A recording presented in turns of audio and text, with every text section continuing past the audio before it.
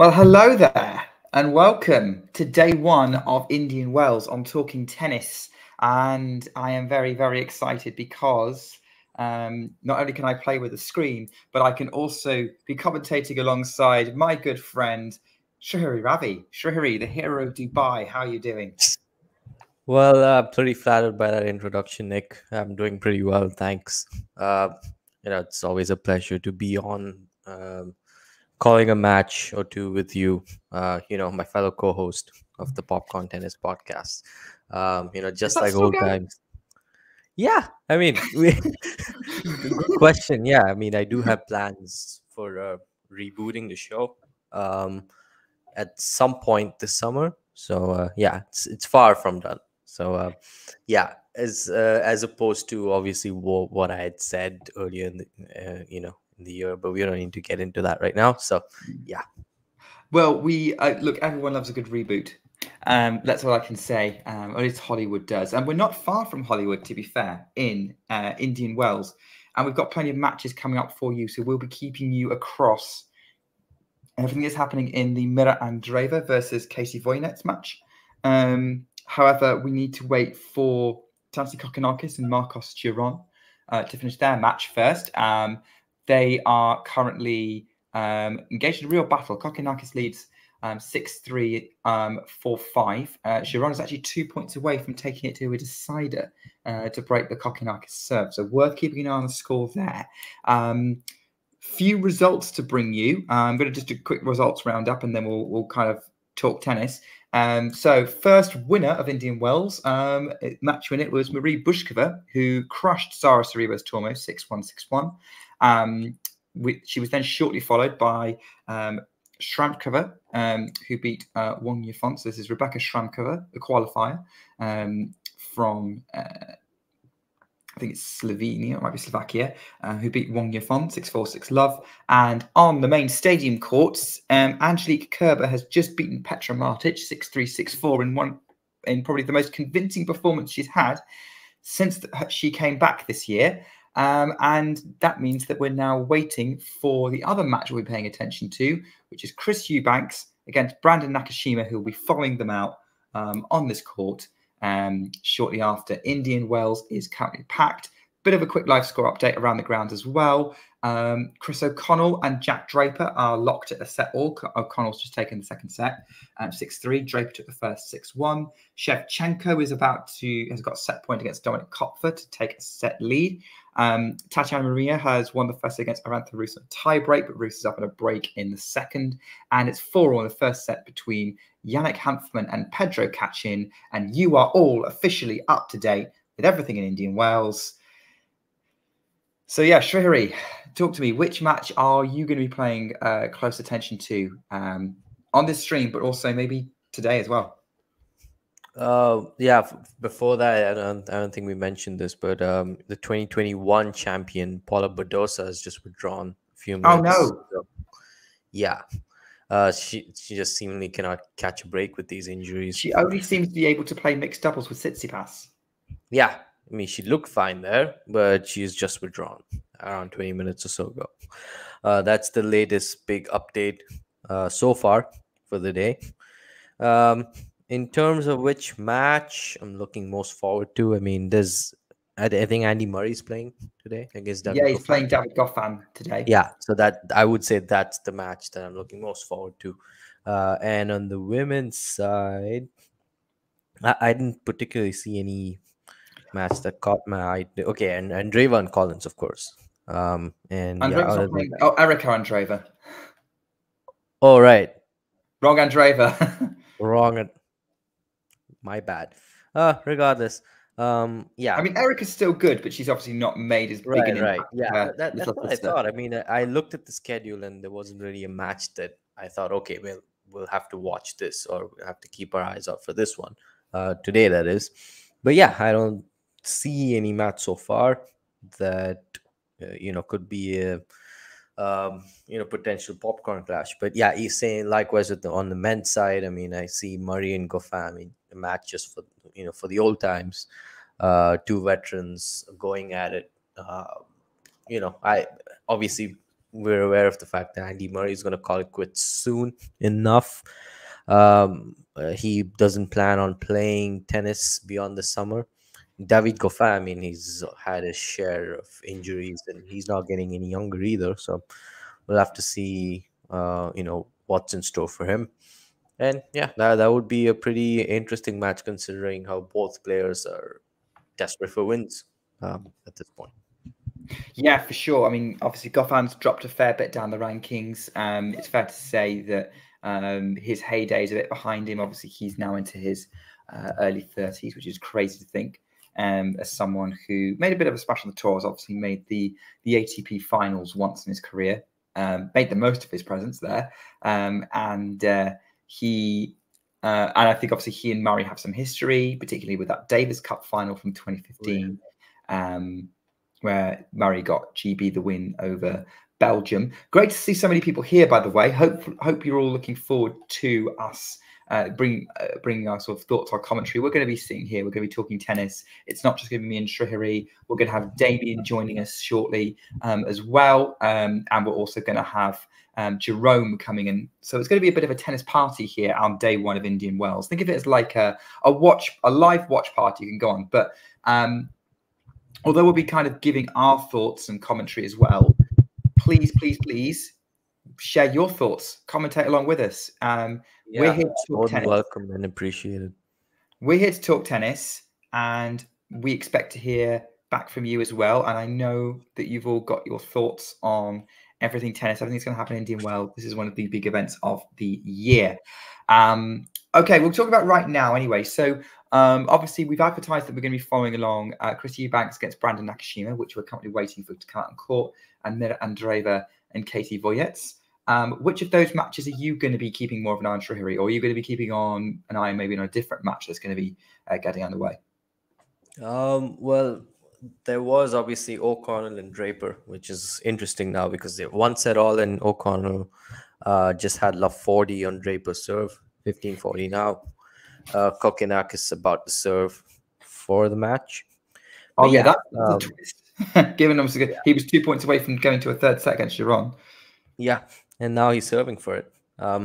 Interesting because a lot of people had, I think quite a few people had Draper upsetting Zverev in the second round. He had a good run in Acapulco. Had to retire, unfortunately.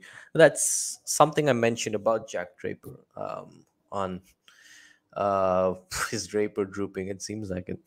Are you watching the match right now? No, I actually have to, turn on a stream because I'm just, I just got ready with this watch along. I don't even have a match with me, but yeah, the thing with Draper is that I still do feel that I need to see more before I get big on him. And yeah, okay, he's pegged it back to deuce now, which is good. But yeah, I don't see anything that stands out in his game compared to his contemporaries. A lot of people do think, okay, well, he has a bright future. Obviously, a lot of people on the channel high on British tennis and their prospects. So that's there, of course. But I also do think that he's quite fragile in terms of his body, which if that's the first step for him, I feel if he can stay healthy, of course, the results are going to come. It'll be interesting to see him, as maybe a top 30, top 20 player, potentially seeded at slams. But yeah, that was a bit on Jack Draper. And then, of course, Nakashima and Eubanks is going to be interesting, I think. The one memory I have of Eubanks is, I think you can recall it too, is I think it was a couple of years ago against Cressy, there was a shanked serve that was an ace, if you remember that. When was that? I don't think I saw it. No, I think I did see. I've seen the clip of it. That was at Indian Wells 2 years ago against Eubanks. Good, a nice story about Eubanks was that around this time last year, he was doing some commentary. It was 26, 27 at the time. Thought, okay, he could just pursue commentary instead of tennis. And then he played in Miami, made the quarterfinals, and then, of course, made the quarterfinals at Wimbledon. and cracked the, I want to say, top 30. Yeah, Yeah, I think he 30, cracked. yeah. Yeah. And yeah, he's kind of gone off the grid since. So this would be interesting to see, what he can do here. And as Vanch pointed out earlier today, or I should say yesterday in Indian Wells time, he mentioned that these conditions could be, or was it on this channel or was it for Tennis One? I'm not really sure, but he I think mentioned that for Eubanks, since I mean, obviously Nakashima is not the strongest returner, and Eubanks is a pretty big serve. The way the ball bounces up after the serve, and the way it's aided big servers in the past, it should help Eubanks in this particular matchup. It'll be interesting to see if we can put it on together. I think it's since the U.S. Open first, not the U.S. Open. I mean, he did play. I think he played in what was it, Dallas? But yeah, I mean, a big event in the United States for the first time since the U.S. Open, so should be pretty big for him. And also, yes, quite a few points to defend on the horizon. He'll want to pick up some form here. yeah, because it's not pretty soon actually, because he's got some points from Miami, right? I mean, obviously, Yeah, the quarterfinal, it's 180 points. Yeah, that's true. Yeah. And yeah, O'Connell and Draper are just logging it on the opening game of the final set. O'Connell's had 4 break points. Draper saved all of them. Closed it out on court 2 against Sharon. So yeah, the winner. We'll have Mirra and Andreeva on court soon. So that's. I think Kokkinakis is playing Sinner next. Oh, that could be interesting. That one. Yeah. Interesting, because the last time they played, I believe, was Cincinnati 22. Yeah, I think that was, and Sinner won in a deciding set tiebreaker. Much different Sinner today, of course, but just something worth noting. But yeah, going back to the women's section, well, it looks like we already have a winner. Yeah, we've got a few winners. We've got a few winners already. I think Katie Bolter, the winner in San Diego, will be playing Camilla Giorgi. That could be interesting. Have they played before? The one that I've picked out as one that would that I would wanted to watch. I think obviously Giorgi being the Masters 1000 champion as well. Yeah, it was it when was it? Cincinnati? No, not Canada. Canada 21, right? Yeah, Canada 21 beat Pliskova somewhat unexpectedly in that final. Yeah, I know it was not 22 because Halep won Canada and Garcia won Cincy, so I was confused. So yeah, it had to be 21. Anyway. Yeah. So yeah, we've got a few things keeping on. So we're keeping an eye on a few different things here. Great to see so many of you here, by the way. So yeah, we have more than 100 people viewing this. It's pretty great. More the merrier soon, of course.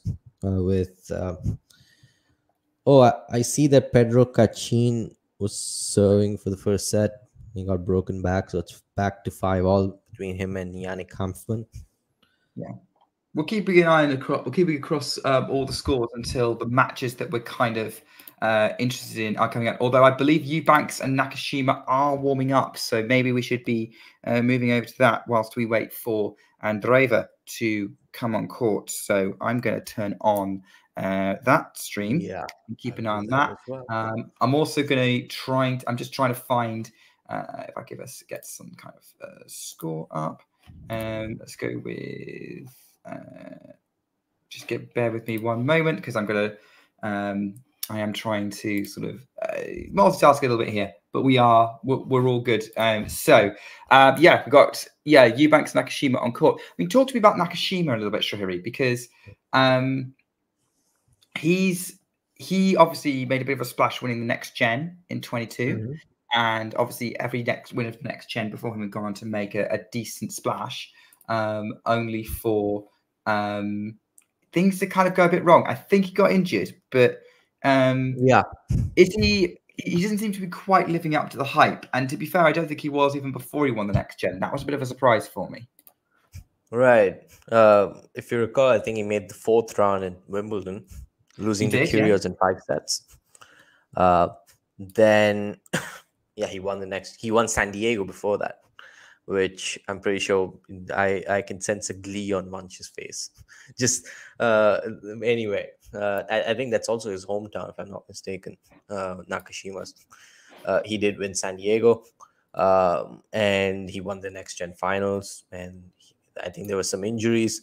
The one match I remember was when he played Holger Rune in Shanghai last year, and he won 0-2. Was it Nakashima?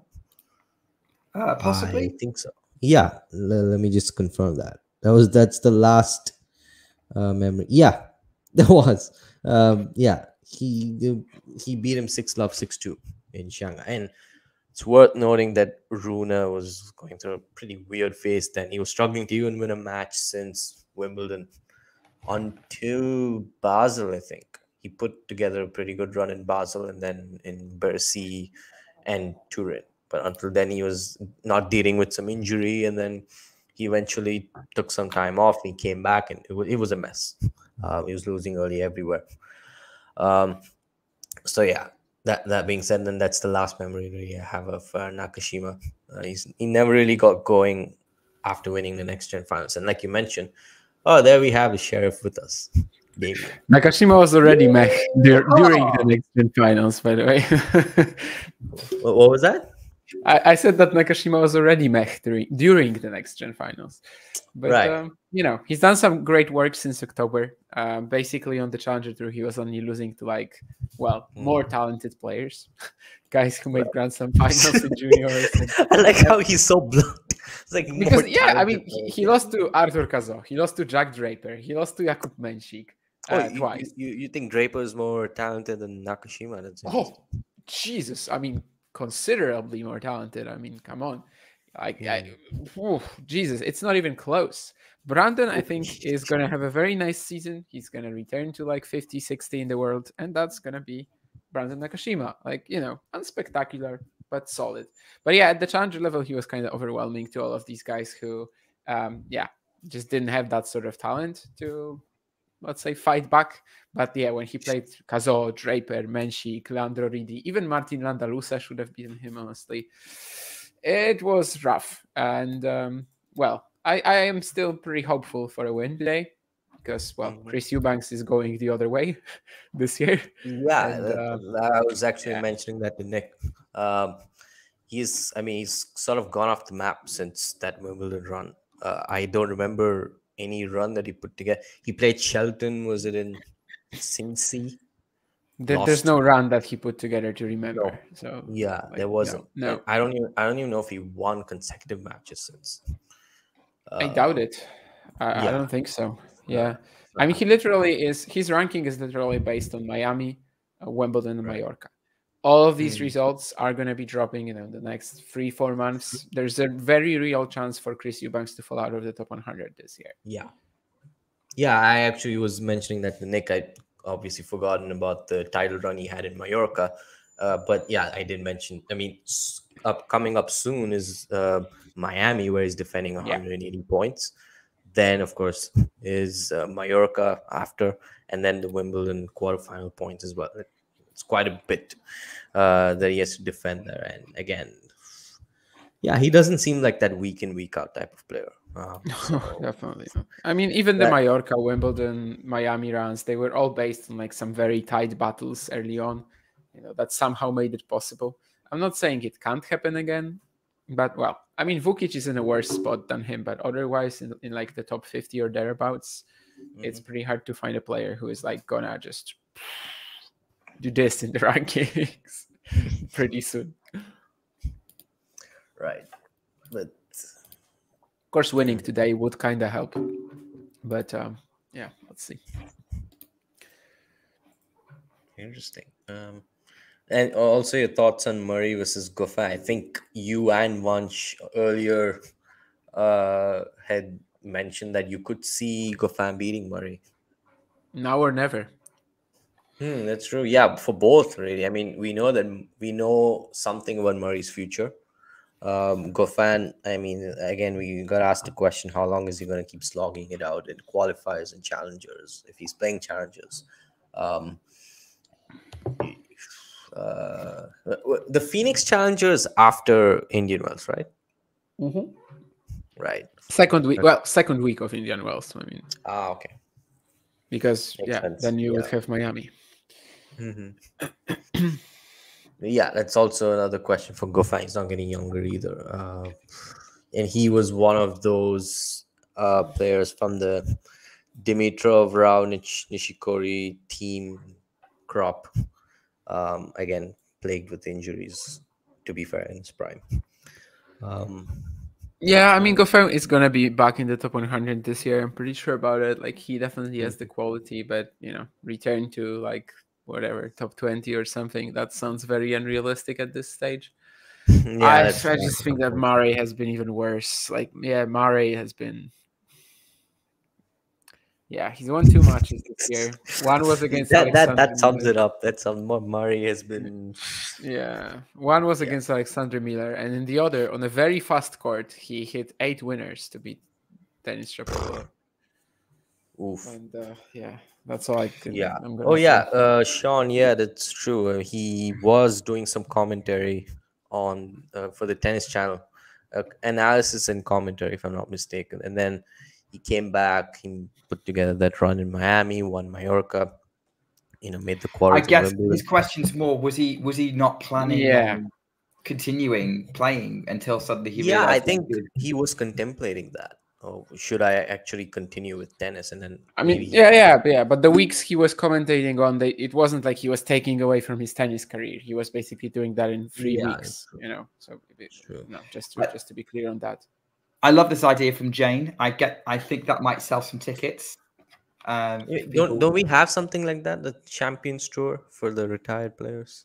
I think she's more talking about active players who are probably in their 30s, like Goffin, Wawrinka, Murray, RBA, Gasquet. Yeah, I like that idea too. But obviously there's gonna be there's too much tennis during the season brigade coming at us. But here's the thing: obviously we could shave off some parts of the season to accommodate this. Maybe. I don't like that. I mean, that would be a waste of money.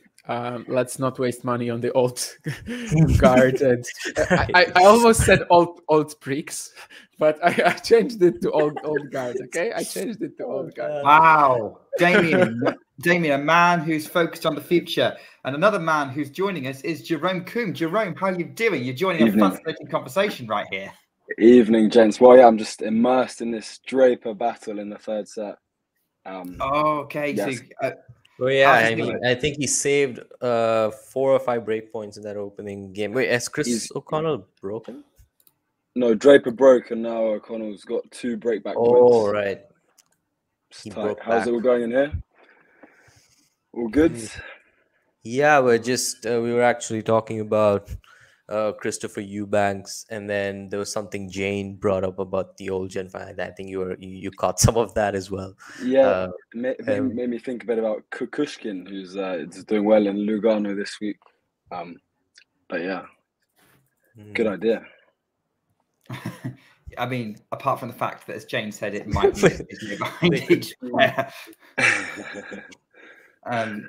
Which is true. By the way, for those who want to know what's happening between Eubanks and Nakashima, it's 1 game all currently going with serve, although it's love 15 on a Nakashima serve. So, Jerome, do you want to, obviously chat with us, but like keep us updated on anything Jack Draper related? I think there'll be people who want to know about that. Especially since this looks like being quite a good match, right? Is it? I mean, you're saying it's a battle. Is it a fascinating? Yeah, one? I mean, yeah, wouldn't say fascinating. It's kind of one of the ones we're used to with Draper in this kind of American heat. I mean, it's just a slug at the minute. I mean, his physicality is a big talking point. I think that's what's stopping him. I think from pushing on to the next level. I think he'll get through. It's back on serve, but I think he will somehow get through the match. Definitely. Yeah. How are you feeling about his chance if he does get through this match? How are you feeling about his chance against Zverev? Because some people have picked that match as an upset alert if that happens to happen. I can't see him taking down Sasha in in this heat. I mean, the physicality plays maybe indoors. Draper maybe has got a chance, but I just think that's the issue with Draper at the minute is his physicality, and I think I don't know what he's got to do, but he's got to he's clearly working hard, but that's what's stopping him from. I mean, we saw it at the start of the year in Adelaide, and it's what's stopping him from really just pushing on to that next level, especially in a Masters event where the stakes are so high. But don't know what you guys think about Draper and. Yeah, I spoke a bit about Draper at the beginning of the show. I actually agree with a lot of what you've said. The biggest question mark regarding his prospect right now is physicality. That's holding him back quite a bit. Quite a few retirements over his career. I mean, the most recent one being in Acapulco. He had so far the biggest run, in his career. Made the final, I think. Where was Adelaide earlier this year? Mm-hmm. Yeah, lost that one to the Hedge Cup, and there was that match at the Australian Open right after winning. He threw up. So yeah, those are things that you do wonder. But yeah, once he gets that under control, I mean, we know that Yannick Sinner also struggled quite a bit with his own physicality for quite some time until he became a tough cookie. So once Draper gets that going, but we're talking about potential top 30, top 20. But yeah, there are quite a few people who picked Draper to beat Zverev.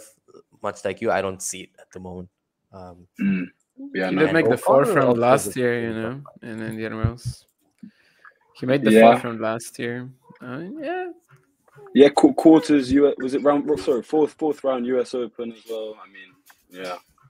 I'm just trying to say that he can play a few matches in Indian Wells. That's what I'm trying to say. Definitely. Oh yeah, he lost to Alcaraz last year, right? Yeah, and retired also. Oh right, yeah, that's true. He beat Andy and then lost to. Yes, he beat Reedy, Evans, and Murray. That's a good question. Actually, speaking of Andy, Jerome, are you planning on keeping an eye on Andy's match as well? Yeah, I'll definitely keep an eye on that later. I mean, it's meant to start the next match on, I think, about 10. But yeah, we'll see. I mean, again, this whole talk about Andy, I don't really. It's a really tough one. I mean, it's obviously sad to kind of see him kind of shrugging off all the questions. I mean, it's completely fair enough. We shouldn't really be, looking in too much into his retirement and just let the guy play tennis. But at the same time, it is also sad to see him not really producing the level that we know he demands of himself. But yeah, we'll see. Yeah, you're right. So Andy's next on Stadium 1 against Goffin after this Eubanks Nakashima match. I mean, Damien Shrihari, are you watching the Eubanks Nakashima match? Can you give us any thoughts on this battle so far? Yeah, I can give you one very interesting stat. And let me just find it in a second. But okay, I know it now. So if you were to guess, for how many consecutive return games has Christopher Eubanks failed to create a breakpoint? What? So, like, is he currently on this streak? The streak is active. I want to say like 50. Yeah, 40. Yeah, the way it's 29. It's 29, but okay, fine. It's insane. I mean, yeah, still crazy. I guess. James Duckworth, of course, in Dallas. Then Casper Ruud in Acapulco. Despite winning a set, he actually did not generate a breakpoint in that match. And also here, so far, 2 games against Nakashima. There we go. Are the service games pretty quick? Pretty quick service games from both, or? The first few, yeah. I mean, it's just the 4th game, Yeah. Eubanks slapping some forehands and it's low margin. Yeah, well, I'm trying to catch that stream, but Tennis TV is saying it's unavailable, which is so odd. So I'm only able to stream Draper and O'Connell at the moment. Maybe I'll don't let me start on Tennis TV. I mean, still not. I'm still not gonna pay you Tennis TV, you either start doing a better job and you actually show all the qualifying doubles and all the what am I missing? Oh, outside courts, and then you might actually convince me. But for now, raising the price for your crappy service is just. Yeah, I completely agree. I mean, it's quite expensive, and they don't even show. I remember last year I was watching some 250s, and they don't even show the final of the doubles. I find that so strange. I mean, it's ridiculous. And then they're gonna try to tell you that they're promoting doubles, which let's be honest. I mean, it doesn't have a big ceiling. Like, I don't think doubles could suddenly become a very watchable thing for fans around the world. I think it's kind of doomed, but. At the same time, like, we can't say that there has ever been any effort to promote it. Like, there literally hasn't. Like, no one has tried. So we, at the same time, just can't say that it's been done and there's no chance. No, actually, it's never been tried. And yeah, things like that. I mean, 500s have unstreamed finals for doubles a lot of the time. And of course, most tennis fans will not be determined enough to watch them on a betting stream somewhere. Well, yeah, either they won't know how, would or be they really just happy about that somewhere. Tommy Paul, Taylor Fritz, like the whole US Davis Cup team, who basically fought that. Marty Fish as well, right? As well, of course. Marty Fish as well, because he was kind of fired for it, if you may. That's so strange. What's the deal with them? I mean, that's the country that produced the Bryan brothers. So what's the? Oh, now one of the Bryans is the captain after that whole incident. So yeah, but it's not like they weren't like fully right, because a lot of the time you just see random doubles players get into doubles despite not playing it, and they're winning. Mahajang this year, I don't know, whatever, Kokinakis, Kyrgios, Hijikata, Kubler. So it's not a given that putting Rajiv Ram in the doubles is actually better than Taylor Fritz and Tommy Paul, for example. Draper had a regulation backhand drive volley and he's dumped it into the net, and now O'Connell's up a break. Yeah.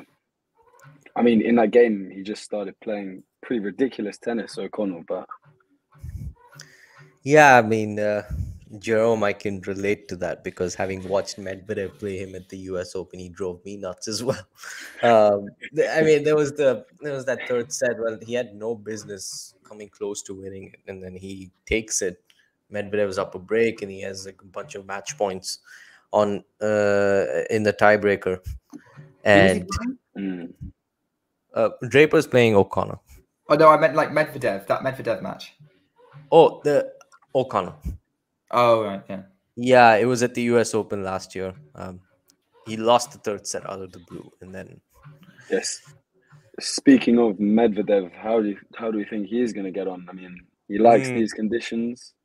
No, he hates them. What? What? Damien, coming quick. Get in there. I mean, I'm sure he just threw it out there for just to get a reaction from us. No way. I mean, yeah, here's the thing. I mean, I filled out my bracket, but if I show it, people are gonna laugh at it, so I'd rather not. I have a lot of upsets though in the bracket. So just tell us, who's in the final or something. You don't need to show the whole thing, but you want to know who's in the final? Okay. Yeah. I know who's the champion, but let me spell out the finalists for you. Let me pull it Sure. up. You can start whichever round you're comfortable with, semis, final. I don't know. Well, I have... Okay, fine. I got 2 out of 2 right so far. That's... Wow. Okay. I have... But only one match has been finished, hasn't it? In the men's, Kokonakis just won. Yeah. Kokonakis won. Yeah.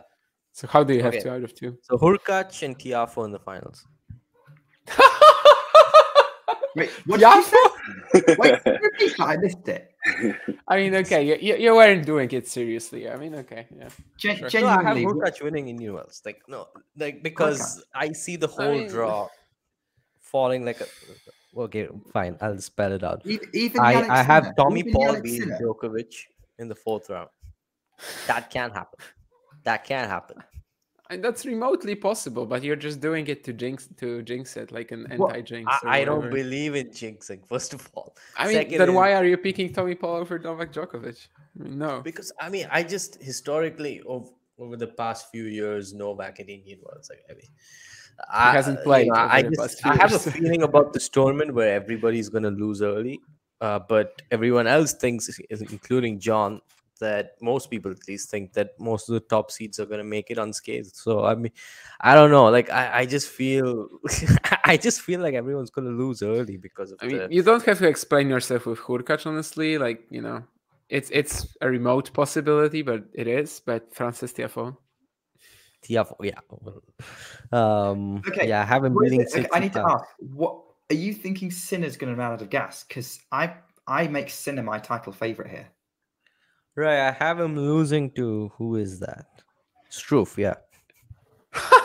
I mean, Okay. as long as I was That can like, as happen. long as it's Shelton or Menchik, sure. But what? Struff can. Why not? I mean, he's dangerous for any player. Your bracket is good, I have to tell you though. Like I like it because at least it's different, you know. It's not like Yeah, just well, the I don't same know. I boring got to the BS. fourth round and I'm like, no, I don't see a lot of these seeds making it through. And yeah. Anyway, yeah, I think I have. Maybe I shouldn't have done this, but I have Tiafo beating Menjik. He made a run last year. I thought, okay, why not? If there's any tournament where he can pick up his form again. Sean called me the anti. That's accurate. Balance each other out. Anyway, Vansh was what do you going think bold by picking all the top seeds to go deep, and you are going bold by picking none of the top seeds to go deep. So yeah, it is a yeah, direct well, opposite. It's going bold. He's going bold. It's mental. I mean, okay, so John will like it. John will like it. Damien, I I know you actually get spoke to him about his bracket. I told him he's being bold because he picked Djokovic, Medvedev, Sinner, and Alcaraz, all of them to make the semis. I think that's Medvedev boring. losing early. That's so boring. Can't be I mean, true. yeah. We started this from Medvedev, right? And I just wanted to say that, yeah, I don't really believe in him going deep.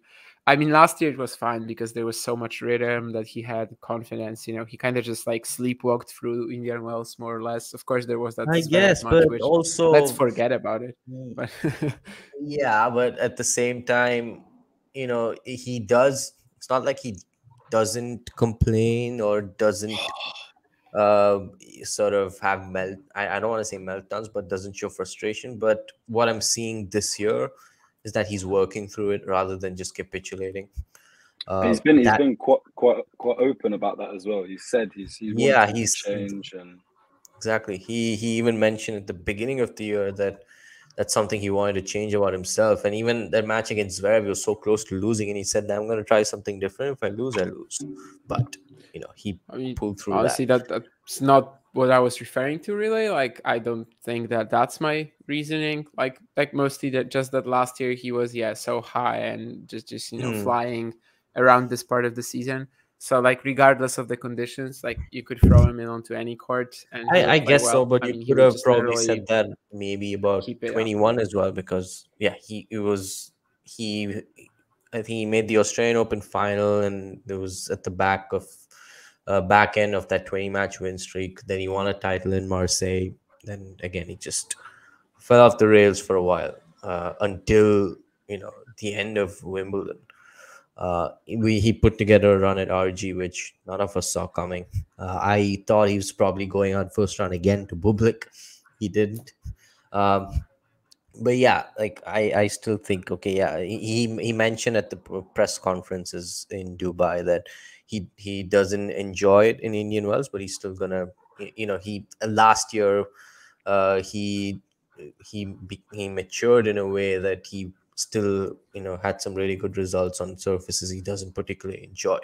Won a Masters on clay and made the finals at Indian Wells, made the semis at Wimbledon. So he says that that gives him some confidence. So I have him making the semis, losing to Hurkacz. I think that's a reasonable pick, but Yeah, but We'll like see. his enjoyment of the surface is not what I'm going for. Like literally, well, not in that sense, at least, not in the sense that he will be turned off mentally in any way. It's just that, you know, someone will beat him because of the way that this surface doesn't interact, or, you know, interacts poorly with his game.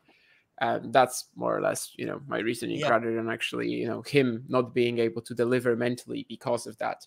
And his draw is also filled like with players who generally give him issues. There's Manarino, there's a Corda, someone else that I'm not remembering right now. Like instead of Corda, it could be Safiurin or Evans, right? I think. I mean, both of these guys are very capable of beating him on this court. So basically, it's going to be like a tricky round every single time. So out of the top 4 seeds, to me, he's definitely the most volatile. If he's actually the only one making the semis, like yeah, I mean, it won't be, you know, an unreasonable thing, but will certainly be quite surprising. I would agree with you, Damien, on that assessment. I do think he's got the toughest run, and given where he's kind of at, yeah, I could see him being at risk to any of these really, really good players he runs into. I just want to say before Medvedev super fan jumps in to respond to Keen, no, I don't think Medvedev is boring to watch. I think he's not my favorite style of player in terms of, you know, I do prefer seeing a little more aggression. But it doesn't make it not interesting, especially him as a character when he's on court. And I find watching the physical challenge for his opponent, trying to break him down and hit through him, quite fascinating. Just as a heads up, I'm also watching his fellow Russian Mirra Andreeva on court. She's just broken Volynets.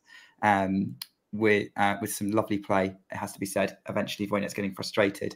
But yeah, I mean, Jerome, where do you kind of sit on the Medvedev side of things?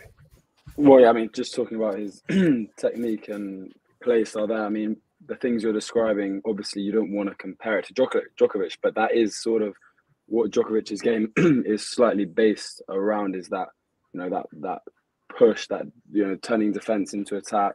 And that's part of why tennis is so enjoyable to watch. I mean, people always speak, you know, about Federer and his game style is so elegant to watch, but for me personally, it's these players like Medvedev who are also really enjoyable to watch, and the physicality of it, the grinds.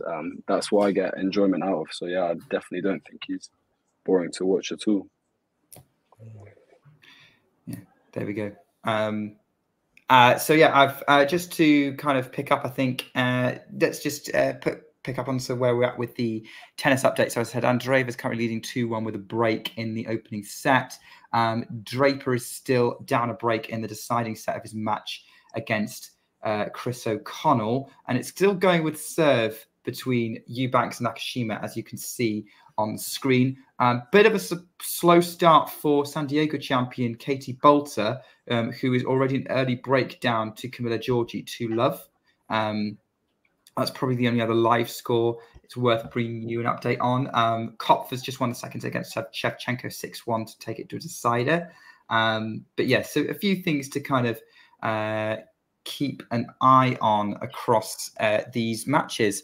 So obviously we're talking a lot about the men's draw and sort of what we think of it. We've mentioned his name a few times already.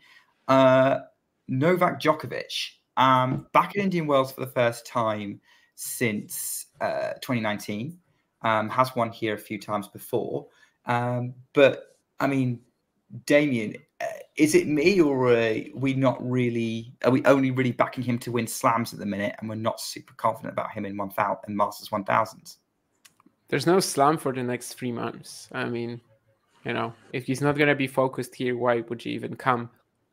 And I do think that there's going to be a certain part of him as well, like sort of, you know, on a mental level, that we just want to play well here, given, you know, for how many years he hasn't been able to. And also, it's not like he was choosing not to come, but, you know, it was because of his vaccination status. And before we get into like a whole discussion of, well, he sort of was choosing. Yeah, sure. Never mind. It's not really what I'm talking about. But anyway, yeah, he wasn't able to come for a few years. I think he's going to be hungry. And also his draw is just sort of really allowing him to tune into his game in the first few rounds. I mean, the first round couldn't be any easier, Mochizuki or Vukic. Then you have like third round is also, you know, Echeverry. We've seen that matchup before. It's not really working, or whoever the unseeded players are, they also weren't dangerous. And by the time he gets to the fourth round, Humbert, Paul, Mikkelsen, he can handle all that. Like, honestly, I don't really know how either of these guys really put him under any pressure, other than Humbert, who I don't think will be able to do it in Indian Wells. By the way, Brandon Nakashima just broke as literally just, I mean, you know, I'm trying to really be nice here, but Christopher Eubanks' baseline game is just horrid at the moment. Like, Nakashima just put in a couple of returns, and there was, you know, a backhand shank there, a +1 forehands that was just like, you know, again, a total slap despite the really being uncalled for. And yeah, that's kind of how Chris Eubanks has been playing since Wimbledon. And actually, I checked Shihari, and we were like, you know, sort of wrong, but he only made one quarterfinal since in Atlanta. So he only won consecutive matches right after Wimbledon, just literally one time, but otherwise no. And just as I'm speaking about this, he actually has another backhand shank, and that's been the match really for him. Jump in on that point, actually, Damien. Just want to ask you to follow up on that, because obviously we're talking about, you're saying his baseline game's been shocking since Wimbledon. Arguably, he did that quarterfinal run he made at Wimbledon wasn't made based on his baseline game. He was having an incredible couple of weeks serving, and his net game was kind of keeping him in the middle of it. But it has to be backed up through that run. No, but it has to be backed up. I mean, he's always going to be serving incredibly well. He did improve his net play, yes, sure. I think probably I would say late 2022, when he was playing all these finals against Ben Shelton. Like, that was more or less when he started actually transitioning to the net much better, sure. But it has to be backed up by something. And like Wimbledon, Mallorca, these were the events when that slap forehand, because it has like zero spin on it, it has only pace. When you have these graphs, right, of like, you know, the combination of a player's speed and pace on the forehand, and Arthur Fils is always right there in the top right corner. Chris Eubanks is just straight up to the right, because he has zero pace on the zero spin on that forehand, and just basically slaps it. It was actually going in, like, you know, at a very high rate. Of course, it's low margin. Of course, you can't really repeat it. But at the same time, he did have Mallorca plus Wimbledon. So that's literally like 10 matches in a row. And also, of course, Miami last year, when he also had to win like 6 to get to the quarters. So, of course, including qualifying. So I think the serve alone is kind of what we're seeing right now. Like, that's his game when he does not have, you know, anything in his baseline game. But when he can put it together for a couple of weeks, like last year, well, it still required a few very tough wins. But, you know, after all, the tennis that he played was pretty insane. Jerome, you just did a sharp intake of breath. Are things looking bad for Jack Draper? Yeah, it's now a double break. O'Connell is about to serve it out. But yeah, I mean, just looking there, they had a bit of a zoom in on Draper at the changeover. Just looks physically and mentally pretty drained out there. Pretty sad to see. But, you know, O'Connell's upped his game as well. He's forcing the areas, but Draper does not look like he's moving very well, or nowhere near how he was moving earlier in this match. I mean, it's just, yeah, all coming back to the physicality there. I don't want to keep talking about it, but it's tough to see. Really tough to see. Is that what you're seeing as well, Shahri? Yeah, well, Jerome told me that he was 2-love up with the break. I caught the stream again when he was 2-1, but yeah, like he's struggling. And sadly, it's not surprising to see that as well. Yeah. Okay. Go on. Sorry. Yeah. No, I just wanted to come back to Djokovic actually. While we're on that point.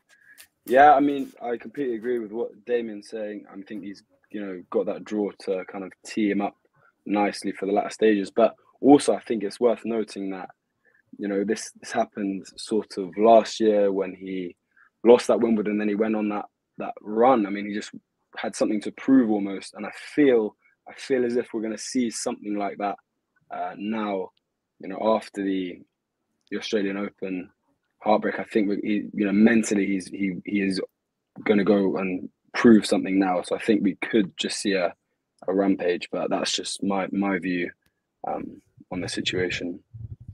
One last rampage, one last Novak rampage. I don't see why not, actually. Only thing that I had in mind was, okay, he's not played here for 5 years. How's he going to adjust? He's not getting younger. Does require some level of physicality to actually contest on these courts. I mean, obviously, at his absolute prime was when he was winning these titles. He won this 3 in a row, 2014, 16, obviously in 2008 and 11. So, yeah.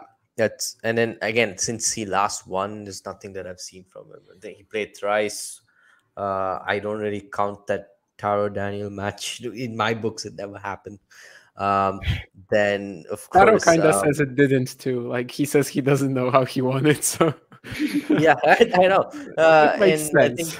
I think Novak also mentioned in the third set he played like he played worse than an amateur. And that whole match he had, I think he committed almost 60 unforced errors. That's crazy for 3 sets. And again, like you mentioned, he was actually 5-2 up in the first set and he won the second, so he could have even won that match playing at that level. But yeah, 2017 lost to Kyrgios again. That was when his injury was sort of peaking. 19 was such a bizarre loss to Cole Schreiber. Hasn't played since, so that's why I'm feeling a little low on his chances. But I also see Jerome's point of view. He does have that motivation. Okay, he was dethroned in Australia, and we know that whenever there's such chatter of whether or not Novak, is no longer sort of invincible, no longer the man to beat, he rises up even stronger, and he goes on these beatdowns. Which is what happened. After Wimbledon, he won every big tournament he played for the rest of the season. So yeah, it could happen. I mean, I'm not ruling it out. And also back to what Damien had said about, I mean, if he's not going to be focused here, why would he have even come here? That's also true. And I know that in 21, this was before the vaccine mandate in the US. Obviously, because he played the US Open, he didn't play any of the tournaments in North America other than the US Open, which means he didn't want to, but he did want to in, I think, 22 and 23 he did want to, and he couldn't. So yeah, that's true. We do forget 21, he probably could have played Indian Wells, but by that point in the season he was out of gas. I mean, we saw what happened in that US Open final. So very there was Miami. I think he opted out of that, which took place in March. He didn't play that. So it's pretty interesting. I think the draw helps a bit for sure. I mean, if he does play Ugo Humbert in the 4th round, I wouldn't at all be worried about an upset considering these conditions. I don't even know if Ugo will make it there, to be honest. So looks like the Draper match is all over. Yeah, finished with an ace. Draper out, O'Connell through. That's a pretty big win for O'Connell, but he was playing the better tennis throughout that 3rd set and ultimately gets the job done.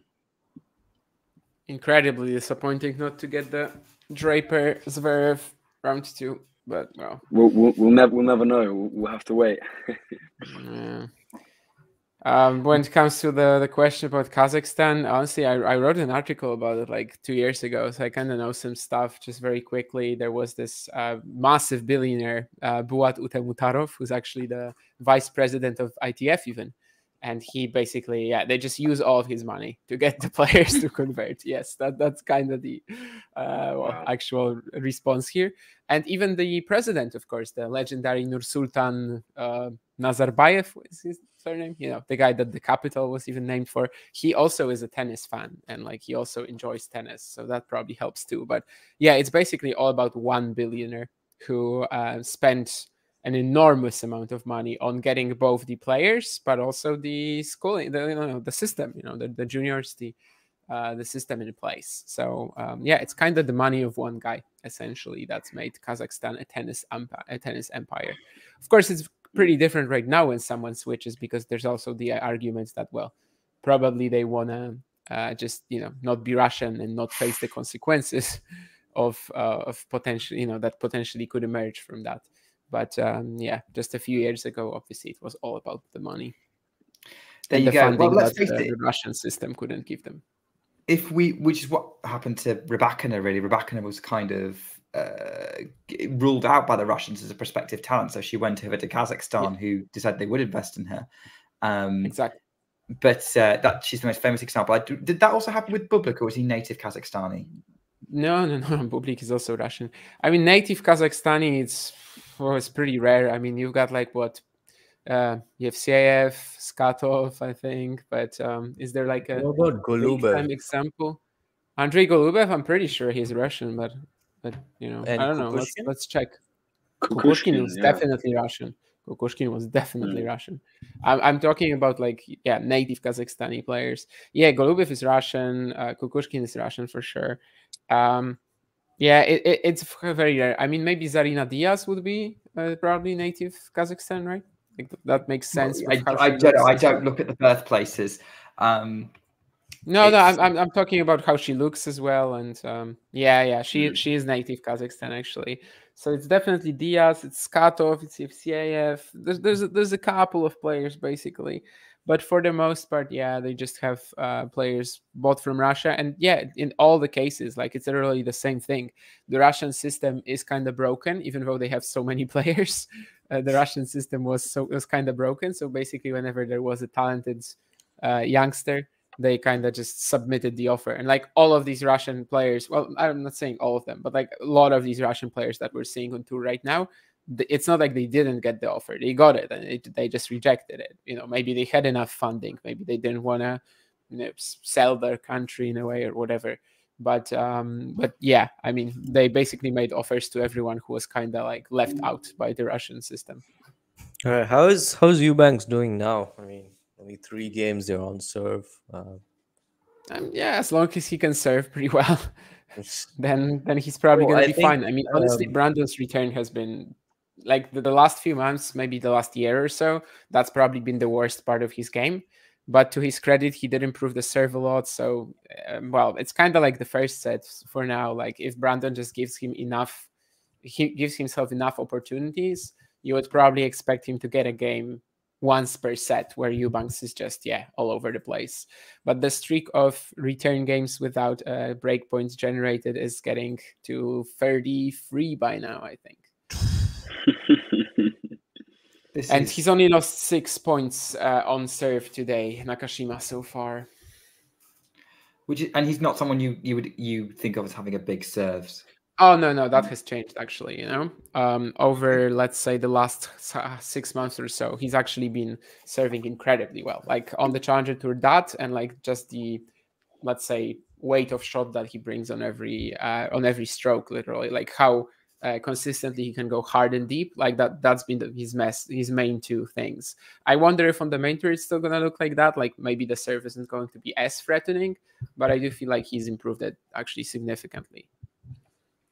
By the way, for those who maybe are interested in what's happening, we've got on the Mirra Andreeva match. It's not going great for Andreeva. It's kind of a bit of a push fest, this match, to be honest.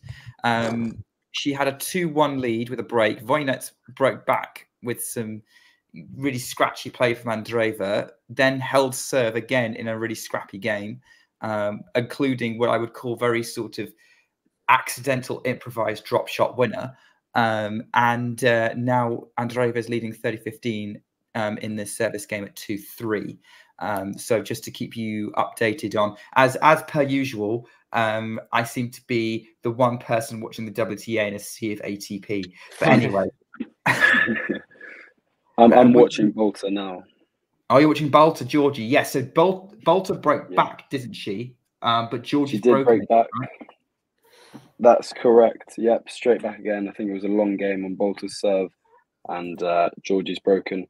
Both, I mean, it's what is sort of expected from Bolter after such a good week.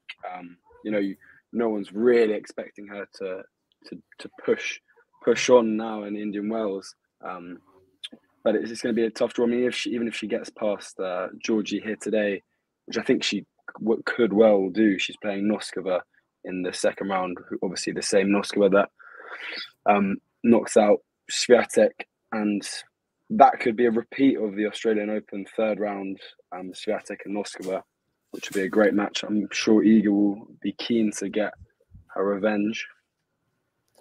The third round is very doable for Katie, but after that, I mean, beating Iga in Indian Wells, nah.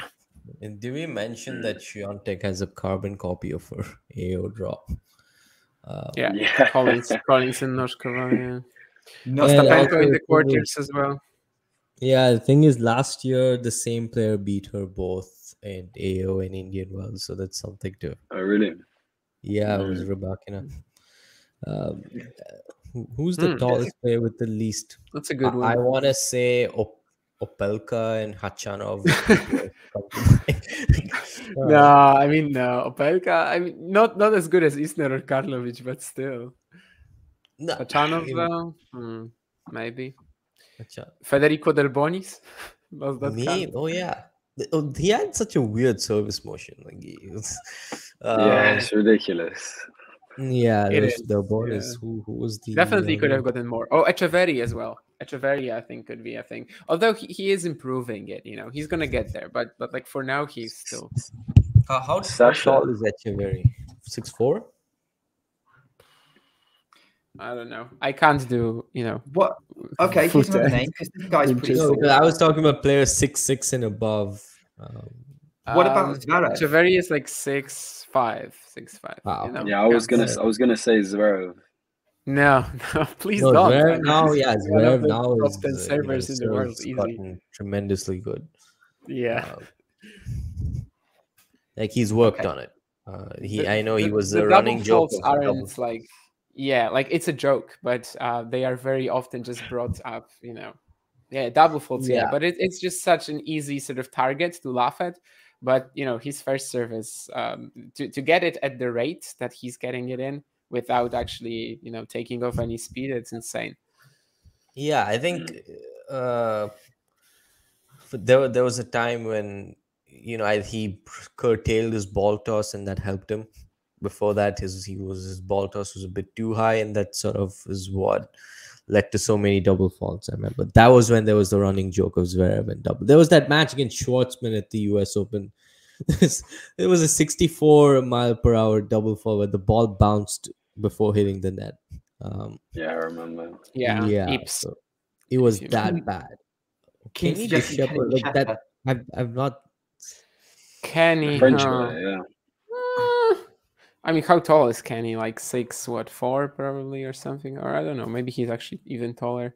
But Kenny used to be I guess. Well, he's actually over 2 meters even. Yeah, that makes sense then. I mean, he was never really, like he's a good server, but he was never like 6'8". I would also say the same with Opelka. Like, I mean, he was tall and he is tall, and he got some good slice and sometimes good kick, but it's not the same. Like, he was not as good a spot server as Isner was, for example, for that height. I understand what you mean, but I'd still say, if he's playing, he's still like top 5, top 10 on the tour, easy. All right, yeah. Khachanov, not very effective. He's not a good spot server. How tall is Khachanov? He's 6'6". Yeah. So what was that actually? 6'5"? Okay. No. So it's like Del Potro or something. I mean, honestly, Del Potro for a while was also an answer to this. I don't know if we actually want to count him, but like he could have done a lot more with the serve. Yeah, well, his most effective serves were usually out wide or sometimes the body serves. I don't remember too many good spot serves from him. Cilic on his day was amazing. No. Cilic definitely isn't an answer to this, but Del Potro, yeah. Yeah. How's Chris Eubanks serving? He actually was very close to getting to a break point in the previous game. He had a couple of deuces on the Nakashima serve, but now there's a 15-30. He had to go to the net. He's volleying. Well, his reaction, let's say, was a little slowish.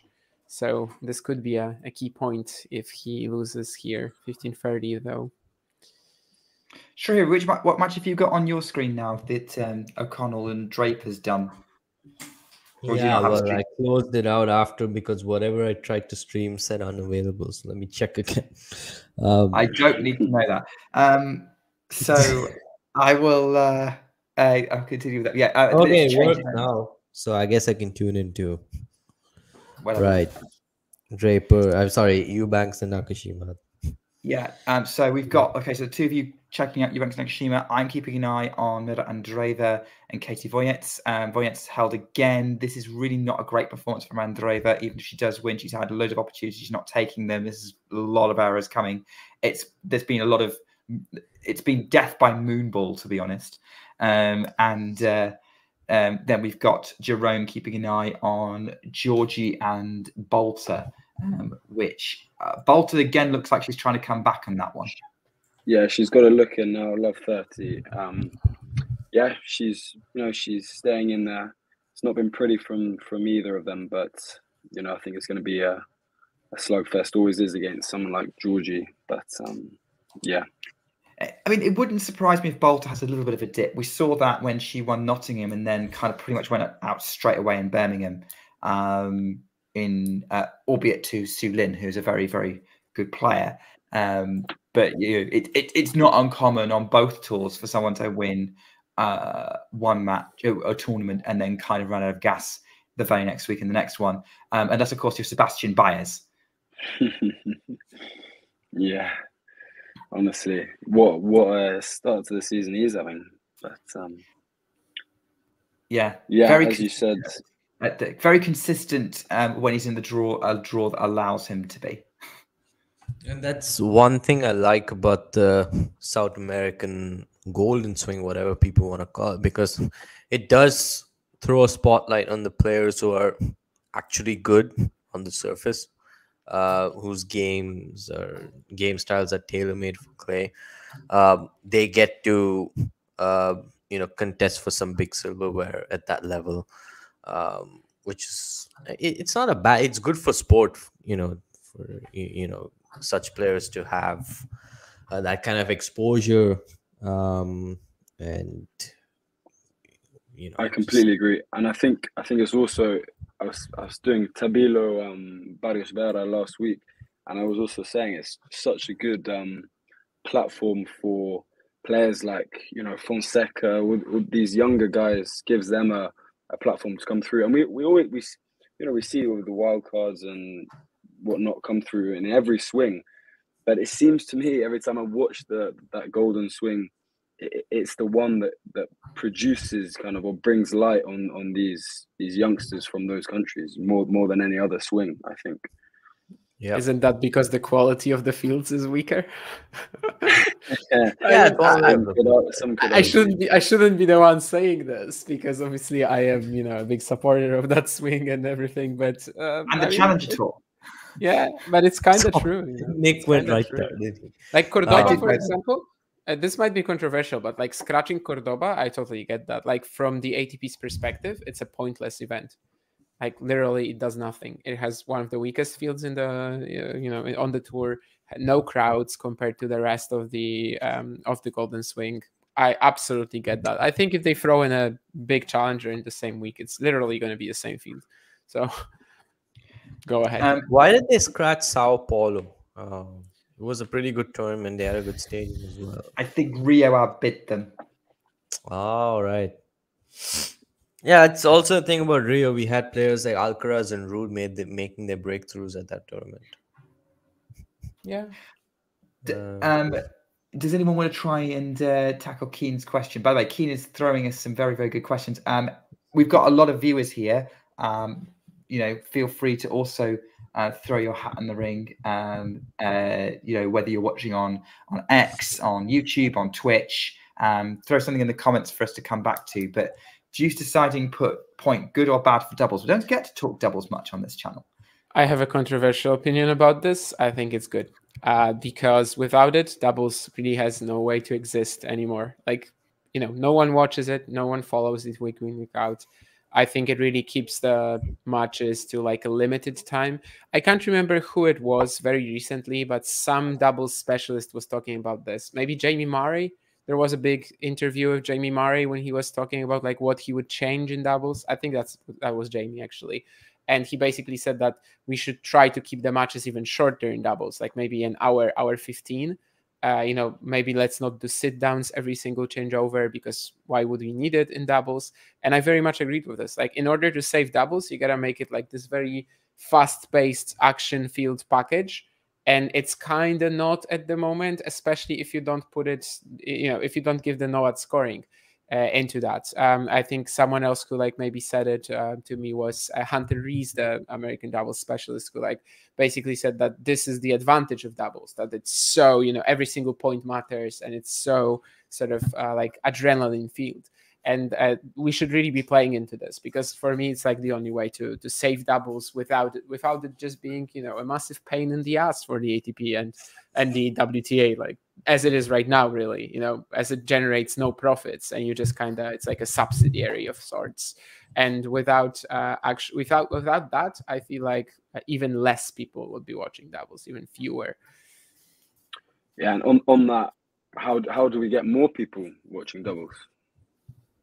What do you think? I think make the first ever attempt at promoting it. Yeah, well, I would say like giving an incentive to some of the best singles players to play doubles, that would draw more crowds. And then so how? I don't know if it would work, but at least the actual double specialists get some exposure that way.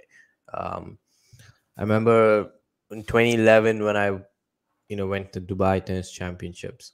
Djokovic, Novak and Marko Djokovic, they played I think Bhupathi and Pace then. So it was a win-win for both. I mean, obviously Bhupathi and Pace, one of the most popular pairings in doubles, most popular in India. There's a large Indian population in Dubai as well. And of course, Djokovic is a large following. So that way, a lot more people, were watching that match. And I think likewise could be the case with, in 2011 also, I remember in Indian Wells, I think Federer, Wawrinka played together, Nadal and Mark Lopez played together. That way, again, that brings in more fans, and then they also get acquainted with the actual double specialists who play against them. So that's what I can think of right now. But that's already like kind of like some of the changes that the ATP introduced, and actually a lot of them, that's already like been done. Like the way that you enter doubles events, right, with your singles ranking, it doesn't reflect into the seeding, but you enter doubles events on your singles ranking, like that. These things are already in place, really. So how do you I think maybe what Shahir is referring to a little bit is maybe a little bit more of a financial incentive for the top players. Maybe you earn a bonus if you do a doubles. That's a possibility. For me, in terms of like creating genuine fan engagement, this is an idea that sort of got raised. I can't remember which podcast I listened to that suggested this, but team names. Like the most iconic doubles teams are the ones with a distinct identity, like the Bryan brothers, huge in the US. They were put on the stadium courts. And if I think about it, when doubles gets the most attention in the UK is when Team GB are playing, and suddenly everyone cares about doubles. So that's because there's a national identity behind it. I think if you were to you've had a set doubles team all year round and you had a cheesy name for it, I think people might. I think another problem with that would be that doubles teams are changing so often as well, so it's quite hard to to keep up with it all. I think a lot of it stems from coverage. I mean, online, with tennis TV, these types of things, a lot of people watch these these channels, I think. So it's just about getting more coverage towards them. They've also, like, these doubles players they've got personalities too. And when the ATP tour, they do those videos where the quizzes and stuff like that. More things like this. Creating that interaction. Yeah, definitely. But it's a tough one for sure. Yeah. Also, I would say a lot. A lot. At least one session per day or one match per day on the center courts for doubles. Yeah. Yes, then- yes. And they have no other choice but to watch it.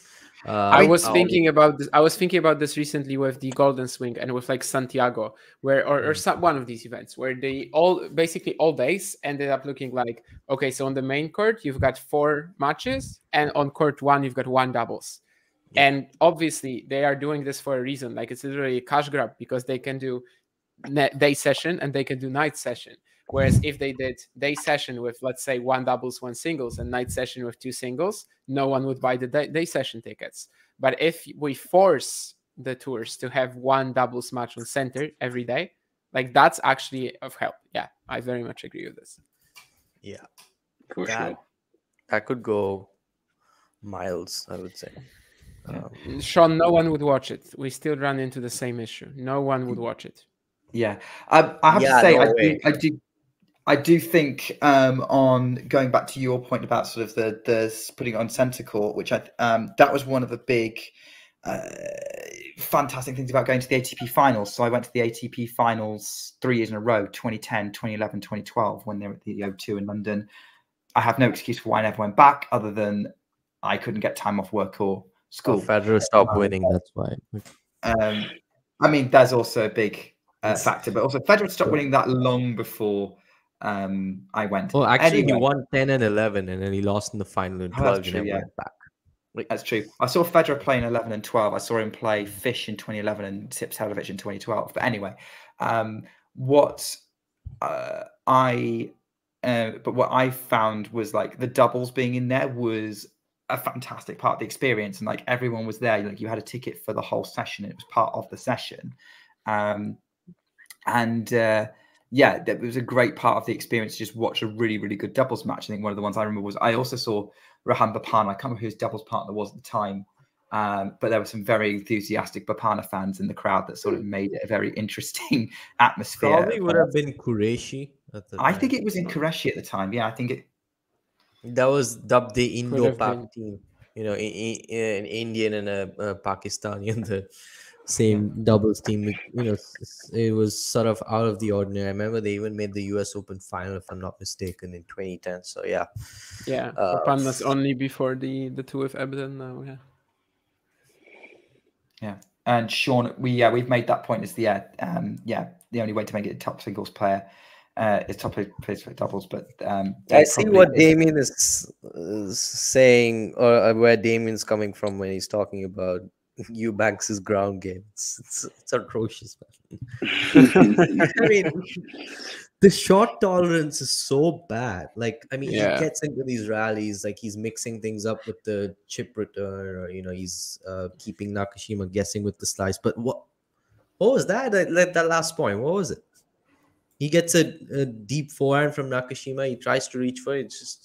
He's just like sticking his racket out in hopes of the ball getting back into play. Athletically, this was like, I just saw the point that you were referring to, and Well, I mean, kudos to him. He's a great guy, great character, definitely to have on the tour. But for sure, it is a bit of a mystery how he got to number 30 in the world. I mean, it kind of tells you that when you have massive weapons, like you're probably gonna have 1 year, or let's say 2 or 3 good events when you're just gonna be a beast.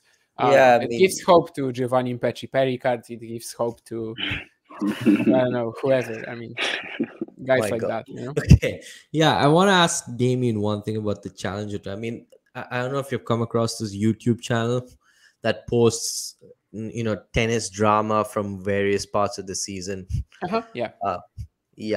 There's a lot of footage from Challenger tournaments, and like you have players like getting into one another's faces, and like all the time, like something small happens, and then the player like sits on the chair, call the supervisor now. Like, does that happen as often as they show, and why do you think that may be?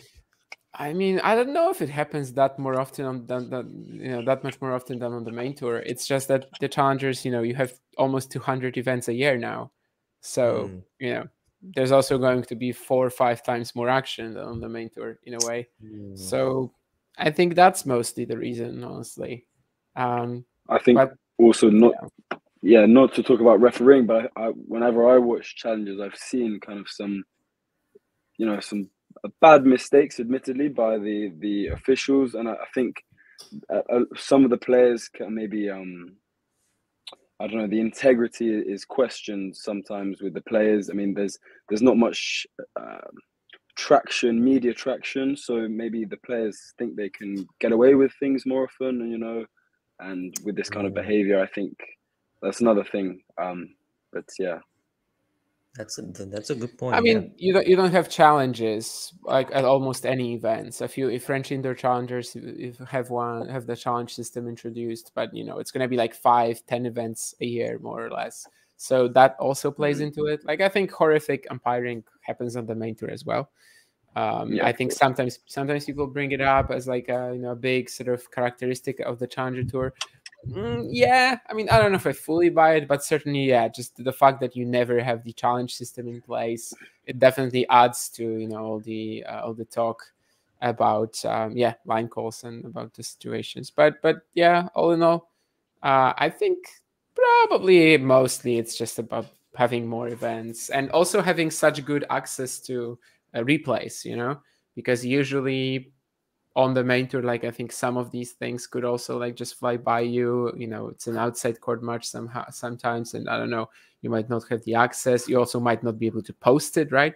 And like for challengers, it's just super easy to make these compilations because the footage is free to use. The footage is there on the website. It stays on the website. It's probably also plays a part in how easy it is for these guys. I'm assuming that they just have like a certain group, I don't know, Discord, whatever, where people just notify them about things they might want to record, and then they can produce these compilations. But honestly, I don't even watch them anymore. It's only funny for me when I was at an event, and I saw something from the stands, and then to see it in a compilation. That's cool. But otherwise, I kind of stopped watching it because after a while, it's just kind of the same. And well, if it's Gulbis, it's always interesting. But of course, he's not playing anymore.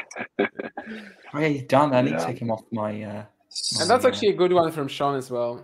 There's more on the line in a way, and the same goes for like Grand Slam qualifying. The reactions you see from players sometimes, just they qualify for a slam and they are definitely reacting to it more strongly than Elena Rybakina is to winning Wimbledon or something. But yeah, I mean, for them it's literally career changing, life changing. I guess someone like Sumit Nagal recently would have been a good example, right?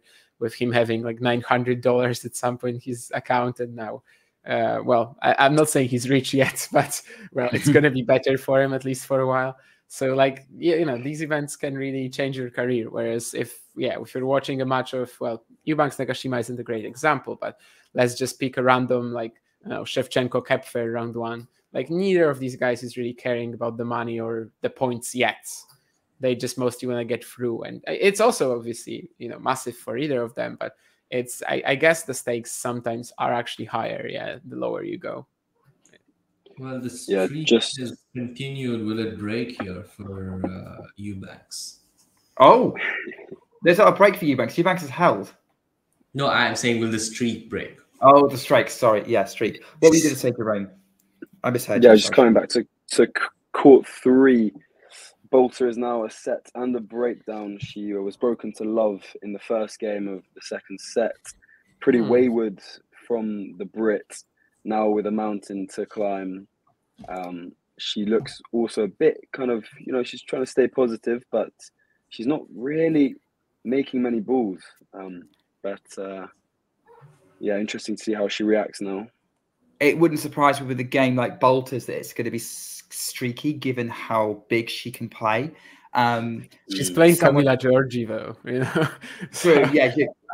I mean, it depends on what kind of day Georgie's having though, because Georgie on a good day, when she's blasting the ball, she's always blasting the ball. She's always blasting. Yeah, she's always blasting the ball, but it's going on a good day when it's going in. I appreciate most of the time for Georgie, it's not. And unfortunately, I think Bolter may have caught Georgie on a day where it is going in. Mirra Andreeva, by the way, served for the set at 5-4, got broken to 15, and is in a slugfest with Volynets. Falls over and swipes her racket on the ground, sort of on her knees. 30 all, 5-6 to Volynets. Andreeva trying to serve to take it to a tie break.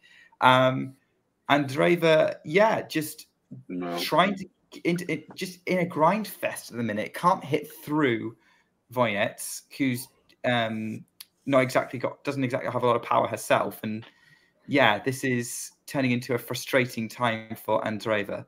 Maybe starting to go through the first rough patch of her young career. Currently trading forehand, Andreeva goes up the line, backhand Volynets, backhand Andreeva up the line, forehand Volynets scooped into the tram lines, and it's a point for a tiebreak for Andreeva. Nick has just switched on his radio mode. It's like sorry, that just happened. Yeah, by the way, Shevchenko and Kepfer are in a battle 5-all in the deciding set. Shevchenko serving, and he holds after saving a break point or two. He's 6-5 up in the That sounds like the kind of match Damien want to watch. Shevchenko Kepfer? Maybe. I mean, I am a bit of a Shevchenko fan, but like also it's a bit of a meaningless round one to me. Like neither of these guys are going to get too far in the event, you know. And I guess. But if it was a challenger match, prefer some other matches. If it was a challenger match, sure. Also, one of these guys will play Fran Cerundolo in the second round, so they will actually have a shot at. I have a very good one beating Cerundolo actually. I mean, both these guys are probably like slight favorite, maybe over Fran right now. So what is happening this year? He's gonna wake up at some point. I mean, he's just gonna wake up at some point. It's Fran Cerundolo, you know. He's just gonna have a random tournament where he peaks, and then he has another 2 months of not doing nothing, and then another random event where he peaks. I think he's gonna be fine. I think there's gonna be an event simply, you know, somewhat soon. Maybe Miami, which of course he's been excited at. And Keen is throwing us a lot of questions again, but yeah, basically Miller Grenier, yeah, that's the worst match of the event. Sure, obviously no one's gonna watch it. He talked about mixed doubles. I mean, with mixed doubles, it's a different thing, right? Because you can't really promote it. It's not a tour event. It's only the slams. It's only the Olympics. So, but I've actually seen it on TV. Polish TV would usually show. I don't know if they still do, but they would usually show the mixed doubles final actually. And also there was a question about next Australian to win a slam, and you posted some players who are not winning a slam. So I guess the best answer out of what you posted is a Barty return. And maybe the next Australian to win a slam is just someone we haven't seen yet. Or maybe it's like some young talent, like, I don't know, Hayden Jones, who, you know, for now it's very hard to tell. Like how good someone who's literally just picking up a racket for the first time somewhere in Melbourne. It could be. It could be. Some 4-year-old. Or if Acapulco became a slam, then we'd have Deminor as a slam champion. Not gonna happen. But Andreeva's just lost the first set 7-5. She had 40-30 and then hit 3 unforced errors. That's she lost the first set 7-5? Sorry? Did she lose the first set 7-5? She lost the first set 7-5, yeah. So Volynets has the first set 7-5. Andreeva had 40-30 to take it to a tiebreak, and then basically, just hit 3 unforced errors. Was in the sense that, again, very sort of pushy rallies, like not a lot of pace from either of them, and it was just that she was the first one to miss in all of them. Well, she does not a fan of playing in the desert, I guess. There was Dubai where she looked bad. Or here, Jerome. Just a quick question for you three. I don't want long answers. I just won't get into it too much. But if you had to pick one player to win the women's title this or next week, who are you picking? Just one name. No explanations. No explanations. You just asked Damon Shrihari not to give you long answers. Yeah, I was about to say something like that. Yeah, it's not shots fired. It's not gonna happen, mate. I know it's impossible, but yeah. I mean, I'll go last. Come on. Okay, Iga Świątek. Iga Świątek. No. Okay, I'm gonna say nothing. Yeah, I'm gonna. I went with my heart on this one. You know that, Damien. I did well. I didn't go with my heart. I don't see anyone else winning, right? I mean, I would love a Świątek Sabalenka final. Conditions is all I'm gonna say. That's my whole exactly. Yeah, it is kind of much like how it's a miracle Medvedev made the final last year. It is kind of a miracle Sabalenka also made the final last year. She was playing really, really well at that point. Like she was yeah. I mean, she was in the form of her life, arguably. We also had recently, we had Aryna Sabalenka complaining about the court being too fast, and Shihari, you would know it, you know, you would know it I best. was right. I mean, she told me that. That's true. But Yeah. I don't know. It's true.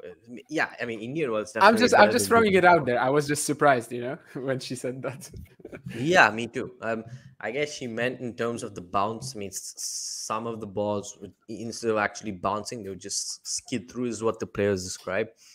And that's quite fast. Even Beckett said that it's like really fast compared to, you know, some of the even fast hard courts on the tour. I guess Melbourne was quick this year as well, so maybe they have an idea. They're, you know, professionals. But yeah, I was also surprised. A lot of people were surprised by Sabalenka saying that.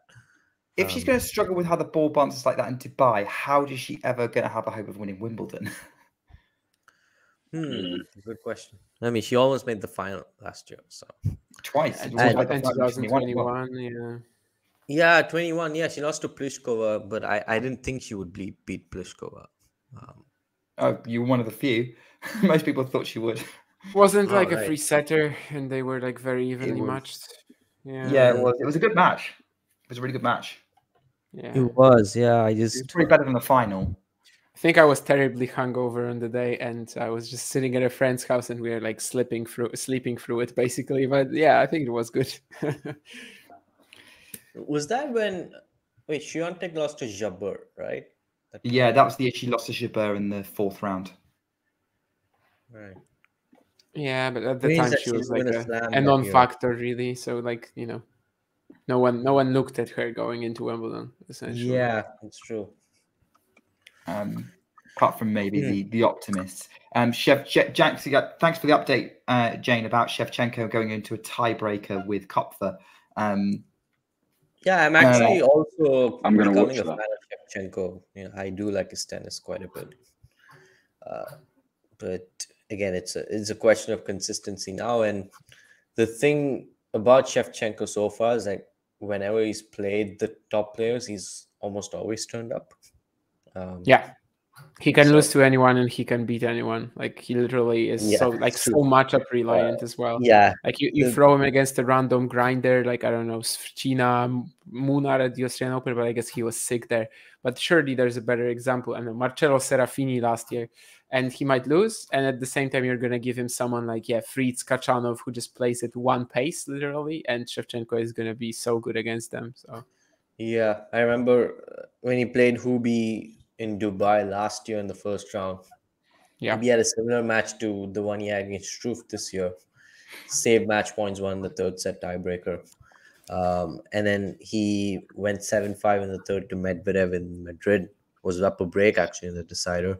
Beat Holger in Rotterdam. So yeah, he does turn up. And even in Dubai, he should have actually won the second set against Daniil. We're going to a tiebreaker. While Damien has his eyes on Eubanks, as much as he doesn't probably want to do that, I will switch. I wanted to watch it. I wanted to watch it. I was actually the one who suggested this match, you know. Oh, because I just wanted to see the Nakashima return, you know, to the main tour after 6 years. The mini break. 6 years, 6 months, of course. It's interesting when John messaged me about which matches he was thinking of doing. Like he was thinking of doing. We were thinking of doing Andreeva versus Volynets, but he also suggested Kokkinakis versus Giron. That was his first suggestion to me, and I was like, I know the matches he was suggesting. That was the one you went with.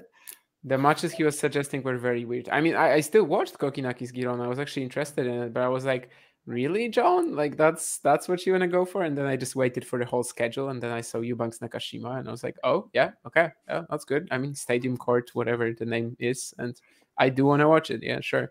We also have the tiebreak 10 set up, by the way. I don't know if you guys have seen it, but like when we have a tiebreak, we actually have like a very different lineup on the scoreboard as well. So basically Nakashima is 6-3, and the tiebreak, and that stays, of course. And then you have like 7. Have you ever watched The Weakest Link, for example? Yes. So in the final, there were these like 5 dots, and they were, you know, because the final was like sudden death, right? And it was like a penalty shootout, more or less. And when they would get a question right, it would show like tick or X. And here, instead of a tick or X, if you get a point, it gives you a yellow ball. And basically, there are 7 dots for both players. And we are sort of waiting for that to fill up. I'm not sure how I feel about this. I don't see that. It's the regular scoreboard for me. It covers so much of the scoreboard. It covers so of the scoreboard, of the screen. Like it's like maybe 3 times as big. With that's for the Nakashima match. Okay, for the Shevchenko. Yeah. I don't know. Maybe not every feed will have it. I don't know. I don't know what I'm watching. I'm probably watching the world feed. I don't even know. I've got the same one. Oh no, I see it too. Yeah, I see it for Eubanks and Nakashima. This is actually cool. I mean, I could see it being quite a fun gimmick, to be honest. I mean, I'm not. If there is a Rybakina and Blinkova kind of tiebreaker, you don't want that. But actually, do you see how it works now? I was expecting it to be like, if Eubanks wins 2 points, it's going to be like 2 points for him, starting from the first dot and the second dot. But now it's actually like 3 dots Nakashima, 2 dots Eubanks. So what happens on the 8th point? Are they just going to sort of, roll over to the next 7 points? I don't really know. Graphic will break. Yeah, maybe. They just expect it's a 7-0 for Nakashima. Well, let's see how it goes. It's 3-2 Nakashima with serve according to the scoreboard. 4-2 on the scoreboard I've got. So it may well be this match will be over in a matter of a few points. And Kino, have seen your question. We'll probably get to it after these tie breaks, to be honest. I think that's where all the drama's happening. Jerome, I assume you've given up on Bolton now. She's 4-love down in the second set. Still watching, but mentally have given up. Yes, I mean Georgie is she's just getting the ball back. She's not even playing, lights out tennis.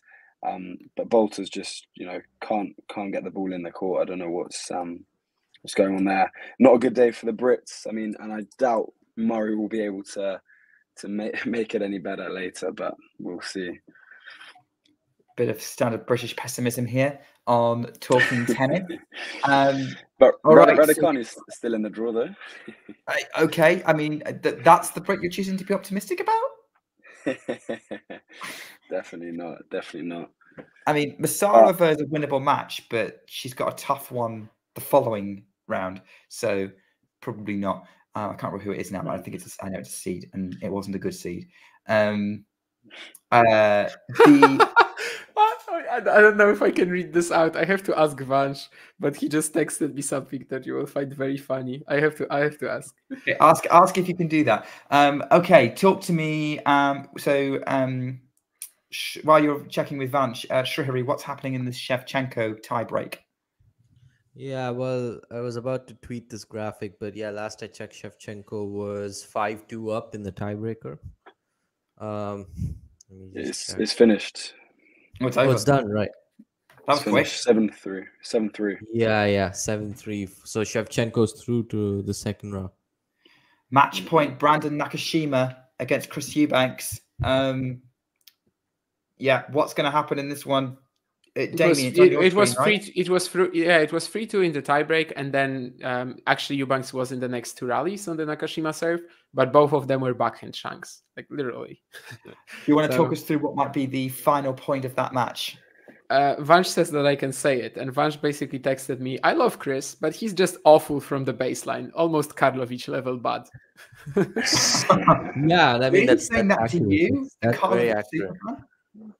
Karlovic is good from the baseline. What? I mean, Karlovic played a pretty similar brand of tennis, like also a sloppy forehand, and at the same time, of course, does the slice.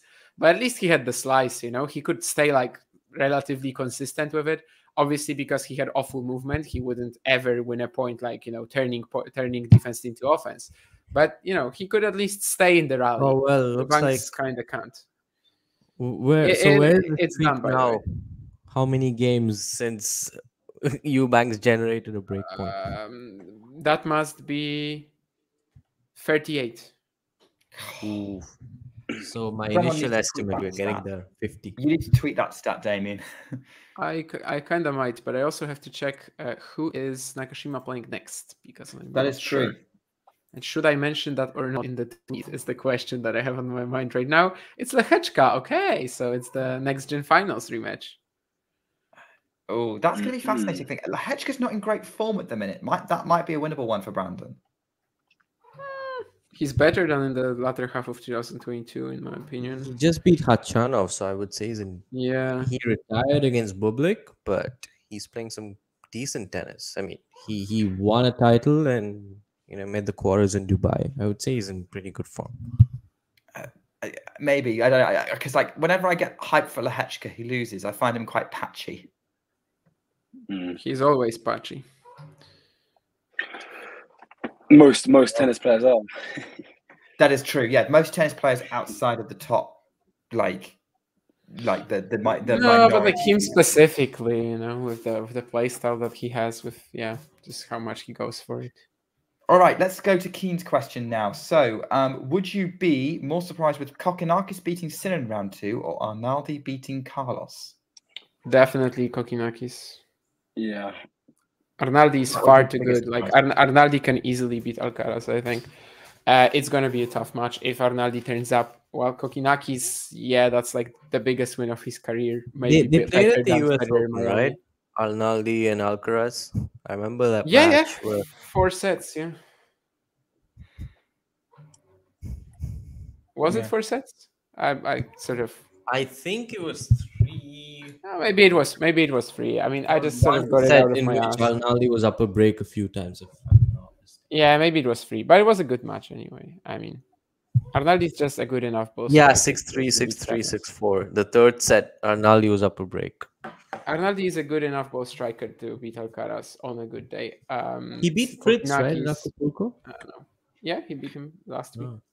This is obviously assuming he beats Van Asch, which I think he was which at the minute is going with serve in that first set. Yeah, Van Asch was upper break for a while.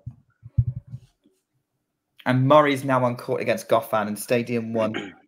They are on court now. So that, well, at least according to the live scores of the Indian Wells website. So I'm assuming that's what Jerome's got his eye on now.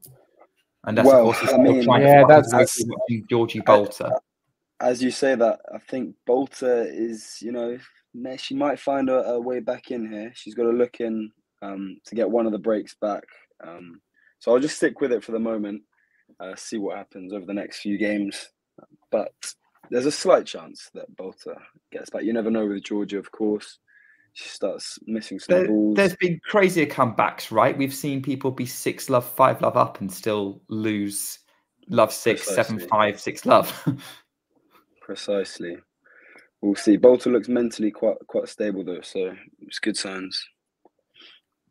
Andreeva is still in this slugfest with Volynets, narrowly avoiding going down a break. Backhand from Volynets is moving her around at the minute, and Andreeva still getting the ball back though, still just looping it in. Really tight angled backhand from Andreeva. Volynets can't do anything about it because she was so far out of court, and Andreeva now has a game point. On my screen anyway, I appreciate I'm probably a little bit behind most people. So we've got me watching Andreeva Volynets. We've got Jerome sticking with Georgie Bolter.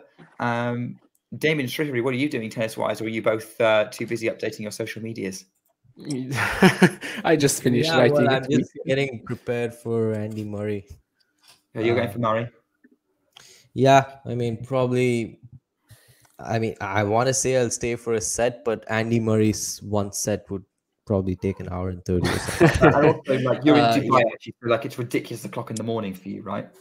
Yeah, it's 2:20, so maybe another 30 minutes. Yeah. 30 minutes and I'll probably bounce.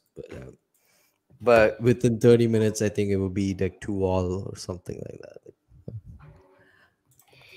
Fair enough. I mean, honestly, my respect to Andy, and he's a great champion, but off late, it's been tough watching him, man. I would say that it was fun watching him against Shapovalov. It was because I thought, okay, he's done. If 6-4, 4-all, I think it was a break point. It was 5-all in the tiebreaker, and then he turned that around after he won he had 1 set point on serve. He closed it out. That was the first shock.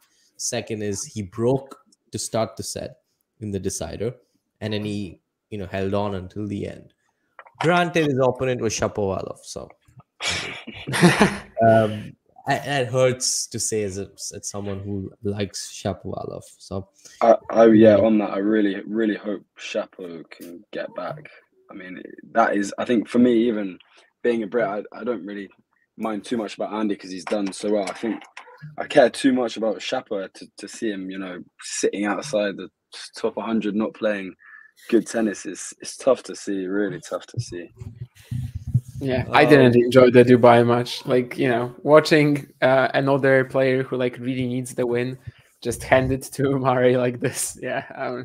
Yeah, it was like it's always tough to watch such matches because there was also Murray and team in Madrid a couple of years ago, which like you don't know who you're pulling for really because both players needed the win.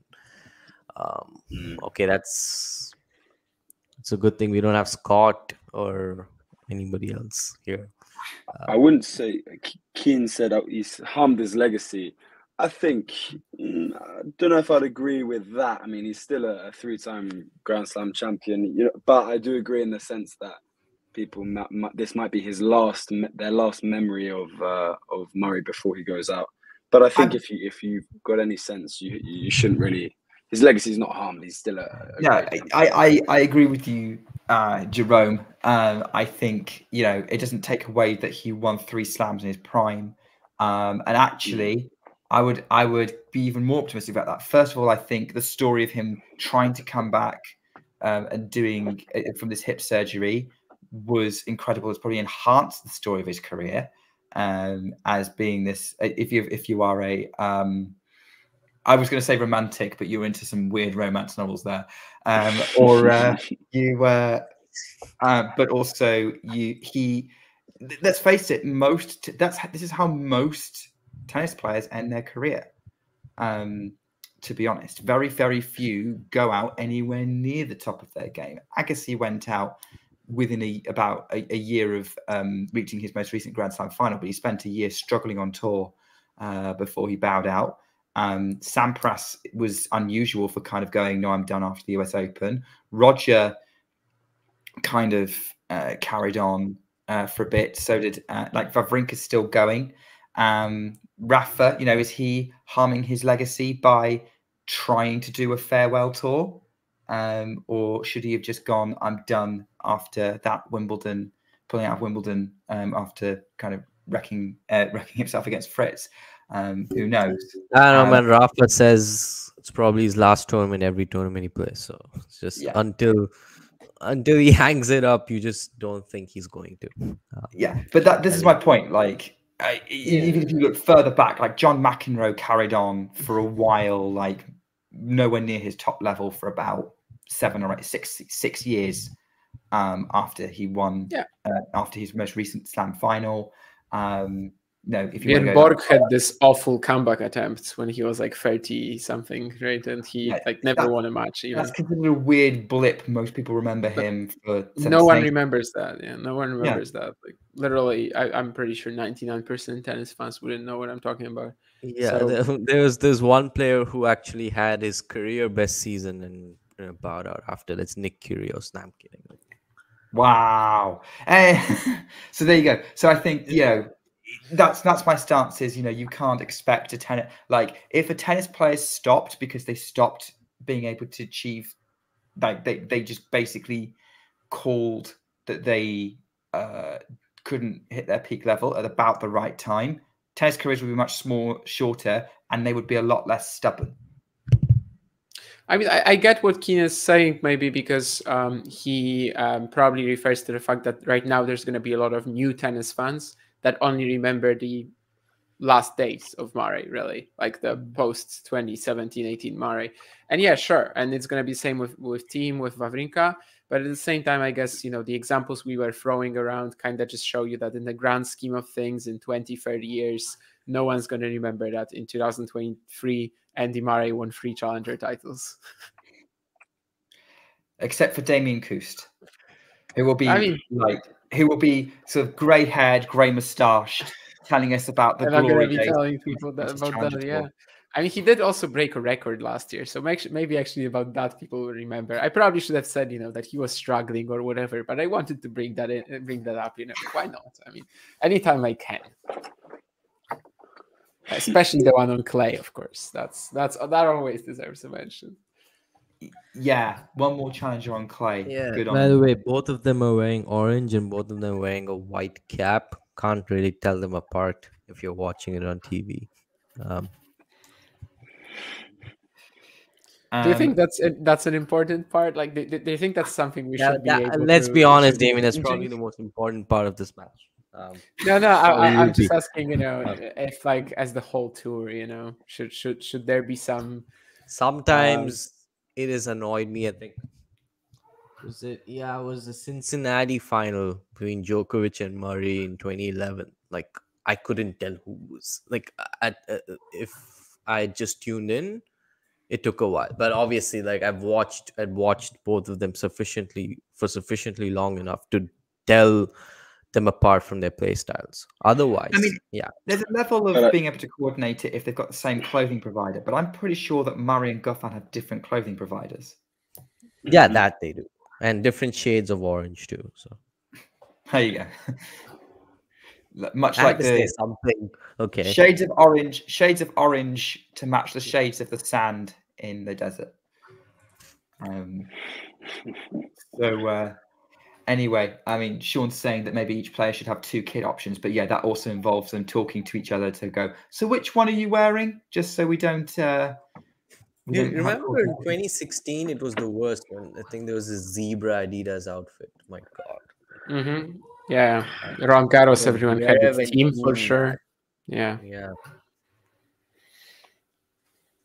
We've always got that here on Stadium 2 with Volynets. She's playing with a sort of a black and white, not quite fully striped. It's not fully striped tennis dress, but it's sort of like white at the sides and around the top with sort of this black front and back.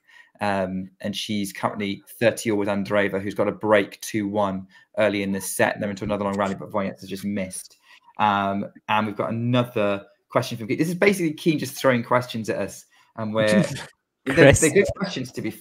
They're pretty good. I'm used to it because usually Keane just does it on my in my DMs, so I'm used to it. But yeah, they're always good. They're always good.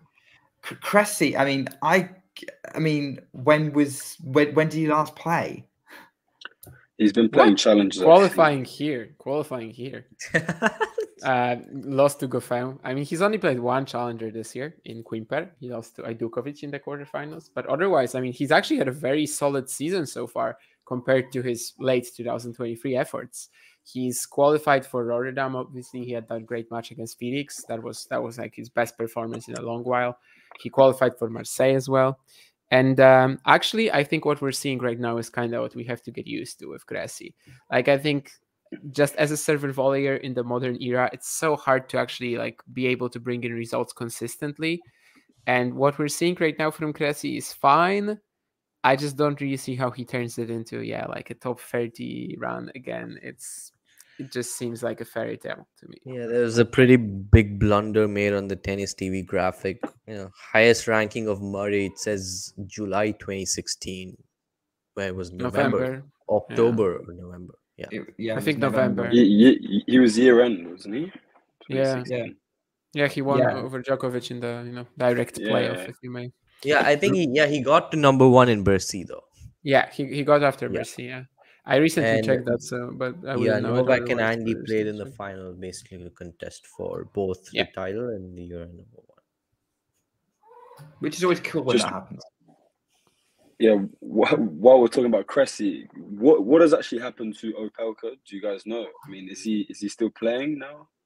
I mean, he's injured. He came back for 1 match. He beat Tennis Sandgren, I think, in an American Challenger the last season, Las Vegas maybe. But after that, he actually just it turned out that he's not ready, and he is sitting out again. With I honestly do not remember what the injury is at this stage, but it was like a couple of things even. But it's like a long run now, of course. Yeah. Are we going? I've just checked the score, Jerome, and is Bolter was trying a comeback there. She had break points. Yeah, she did. She did just have a break point. But I mean, yeah, again, just a really deep return, and Georgie's somehow found the corner with it. Fair play, but that's probably one of the better shots she's hit in a while. But yeah, I think she could be closing it out here. And it looks like the losing streakers will also lose again, because Pedro Kacin just got his 12th in a row to Yannick Hanfmann, and Shuai Zhang is also headed to a loss, which for her, it's like, what, 17 right now? No, even more, I think. Ouch. Yeah, that's a tough loss. I mean, I don't know 18th, what's going on. I think it's going to be 18th. Well, she didn't play for like half a year, after Montreal. She decided to take a break, which I was actually advocating for in the summer. I was like, girl, I mean, yeah, just take a break. You haven't won in ages. You're clearly not having fun on the court. That was, of course, around the whole Budapest thing where she was crying and had a panic attack. So basically, she did take that break. But, right now she is already 35 as well. So maybe it's just going to be it for her doubles, for her singles career. But, doubles, she can certainly still be a factor. Even when she was losing all of these singles matches last year, she was still okay in doubles. Yeah, so that match has finished. Pretty big win for Georgie there. Not a good day for the Brits so far. That's 2 out from 2. And we've got Murray starting as well. So will it be 3 from 3? Let's find out. Here we go. The torture continues for Jerome. This is why I don't schedule my tennis around the Brits. I mean, the torture is going to begin now, I would say. But yeah, I think, to be honest, I mean, I was going to call it after the Bolter match, and I think I still might. So I might love you and leave you. That's fair enough. I mean, just drop off whenever you want to. I mean, don't fall asleep, but leave the stream whenever you want. Same for you, Shahari. I mean, you might force Damien. So if Mari loses, then Dan Evans will be the only one left in the event, I guess. Nori. Nori. I forgot about the seeds. Yeah, I was like, no seeds. Oh, and Raducanu as well, right? And Raducanu, yeah. Dart fell 1 match short in qualifying. Same with because Dart, Barrage, they're not going to be there, right? Yeah, Dart. Barrage didn't even enter. I think Barrage might be injured, although this is the first I heard of it. She's not played for a while. Dart. We've got to the second round of qualies. I can't remember who she lost to, and then Liam Brody. Yeah, Burge must be injured because she's in the top 100, right? So and then Brody got to round 2 of qualies and lost to Shea Butterfield. Yeah, he wasn't too close to the main draw. 6-1, 6-1, I think, as well. Yes. Oh, less than an hour. Yeah, crazy. Do we think that Schwartzman's going to go on a record-breaking losing streak, according to Keane? I think he's going to retire. I think he's like 5 losses away from retirement. Really? I mean, yeah, the guy still hasn't shown any determination, like the fact that, he might want to drop off the main tour, try to get match rhythm somewhere. He goes around from event to event saying the same thing, that if things don't improve soon, I might quit. And literally, this year, he's 1-7. And if you look at the draws that he's been getting, you kind of can't do any better. Australian Open, okay, Kudla maybe. I mean, it's a good draw still. Kecmanovic it's not a great draw in Acapulco. But then for 4 events, 4 out of 5 recently, he gets Buruchaga, Galan, Nava, and Mochizuki. If you're getting draws like this and you're not willing to drop down to the challenger level, then what the hell are you doing? And whoa. Okay. I think after Roland Garros, it's very likely that he will not be playing anymore. We have both Schwartzman team as well, who said that he probably will retire if he's not moving up the ranks. Yeah, last chance this year. Yeah. So it's going to be next week for Team when he comes back in Szekesfehérvár. There we go. You heard it here first. Keep an eye out for more retirement news for ATP Tour. Such a poignant moment that was, but yeah. Keep an eye out for more retirement news. Maybe some are excited about players retiring. Sometimes.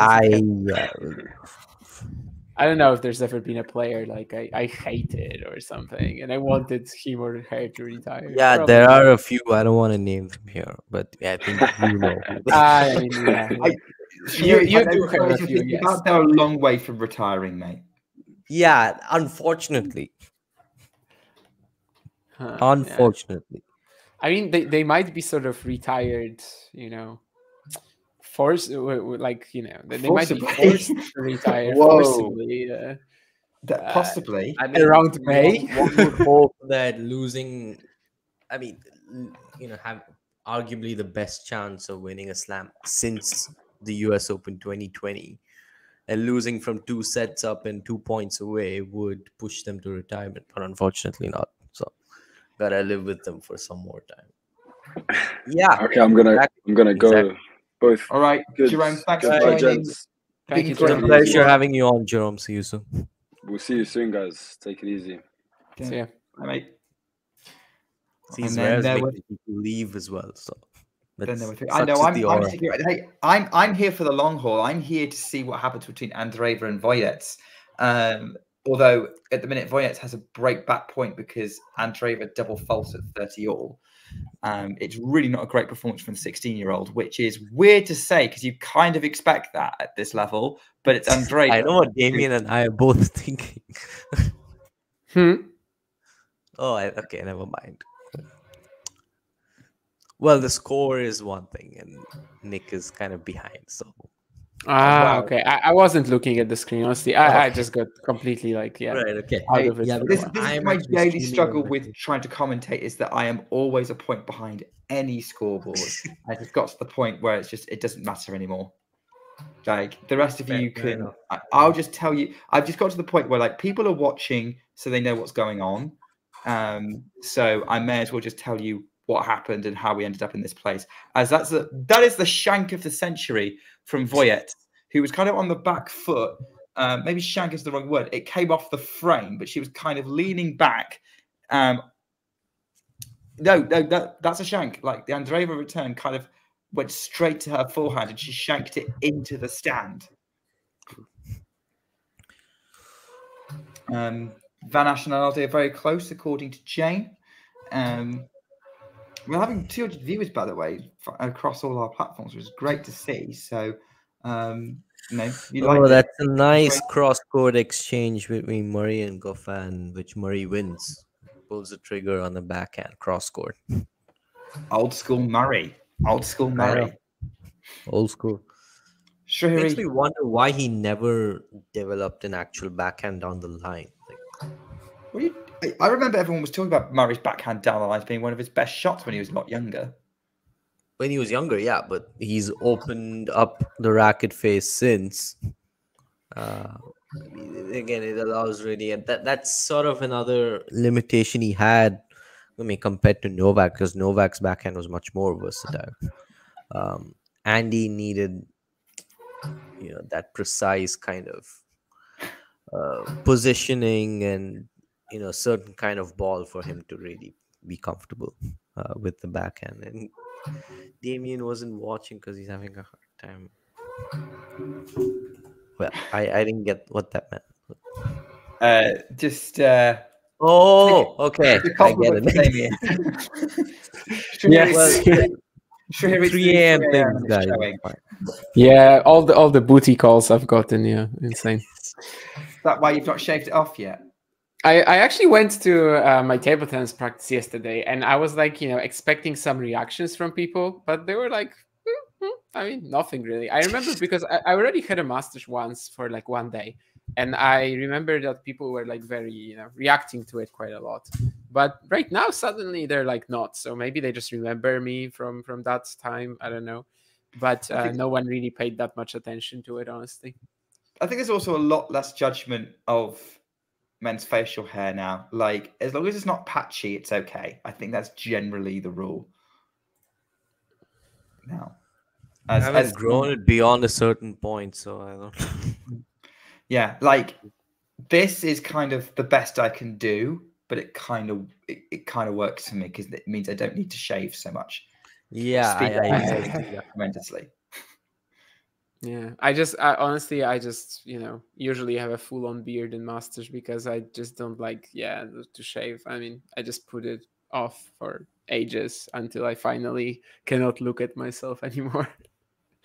So there's not many tennis players who continue to play with well, I mean, there's a fair few who play with facial hair, like Medvedev. Djokovic depends on how he's feeling, I think. These aren't the prime I've noticed that examples. Medvedev doesn't shave during a tournament. Novak, I would always notice, I mean, especially early on in his career when he had a big match against Roger or Rafa or somebody like that, he would shave. Or a Grand Slam final. Fair. But I mean, I'm pretty sure he's a great clay court table tennis player. Best surface? What? I don't know. I guess it's a joke, but the second one, I honestly always struggle with that. Like, I feel like I'm a bit of a Medvedev, maybe, if you may. Like a somewhat all-rounded, but generally focused on countering for the most part rather than attacking myself. My attacks, like, I don't really have a strong loop, a strong forehand topspin or something. So I just kind of blast one shot and I end the rally like that. So like counters, something like that. I move well. You were seeing two Damians on the screen. Anyway, back to the match. Yes, I mean the match. I'm just going through. Andreeva's just broken again. Again, just grinding it out. When she's being patient, Volynets is making the errors, but sometimes Andreeva is losing patience, or either she's losing patience or she's struggling to maintain the consistency needed to win this grind fest, which is what's happening right now. This could be a very long one, as could also the Murray-Goffin match, which is what Shrihari is keeping an eye on. It's one game. Yeah, well, Andy had a break point. Goffin raised it, and it's 1-1. That does not surprise me. Van Aschen and Aldi into a tie break in the first set. Andreeva and Collins, Erica Andreeva, that is, have now started warming up on Stadium 3. I think that's kind of the main things. Like, if you're a Marajan fan, he's just started against Rodionov. All right. Speaking of Marajan, he was supposed to play Popyrin, who withdrew. Yeah. So Rodionov is taking his spot. Yeah. Sumit Nagar, the unlucky guy who did not get in, at least not yet. Waiting to see who else might withdraw. Yeah, another thing with Sumit Nagar is like he's just so far behind the rest of the top 100 in terms of fitness. He's just a set or two and then he's gassed.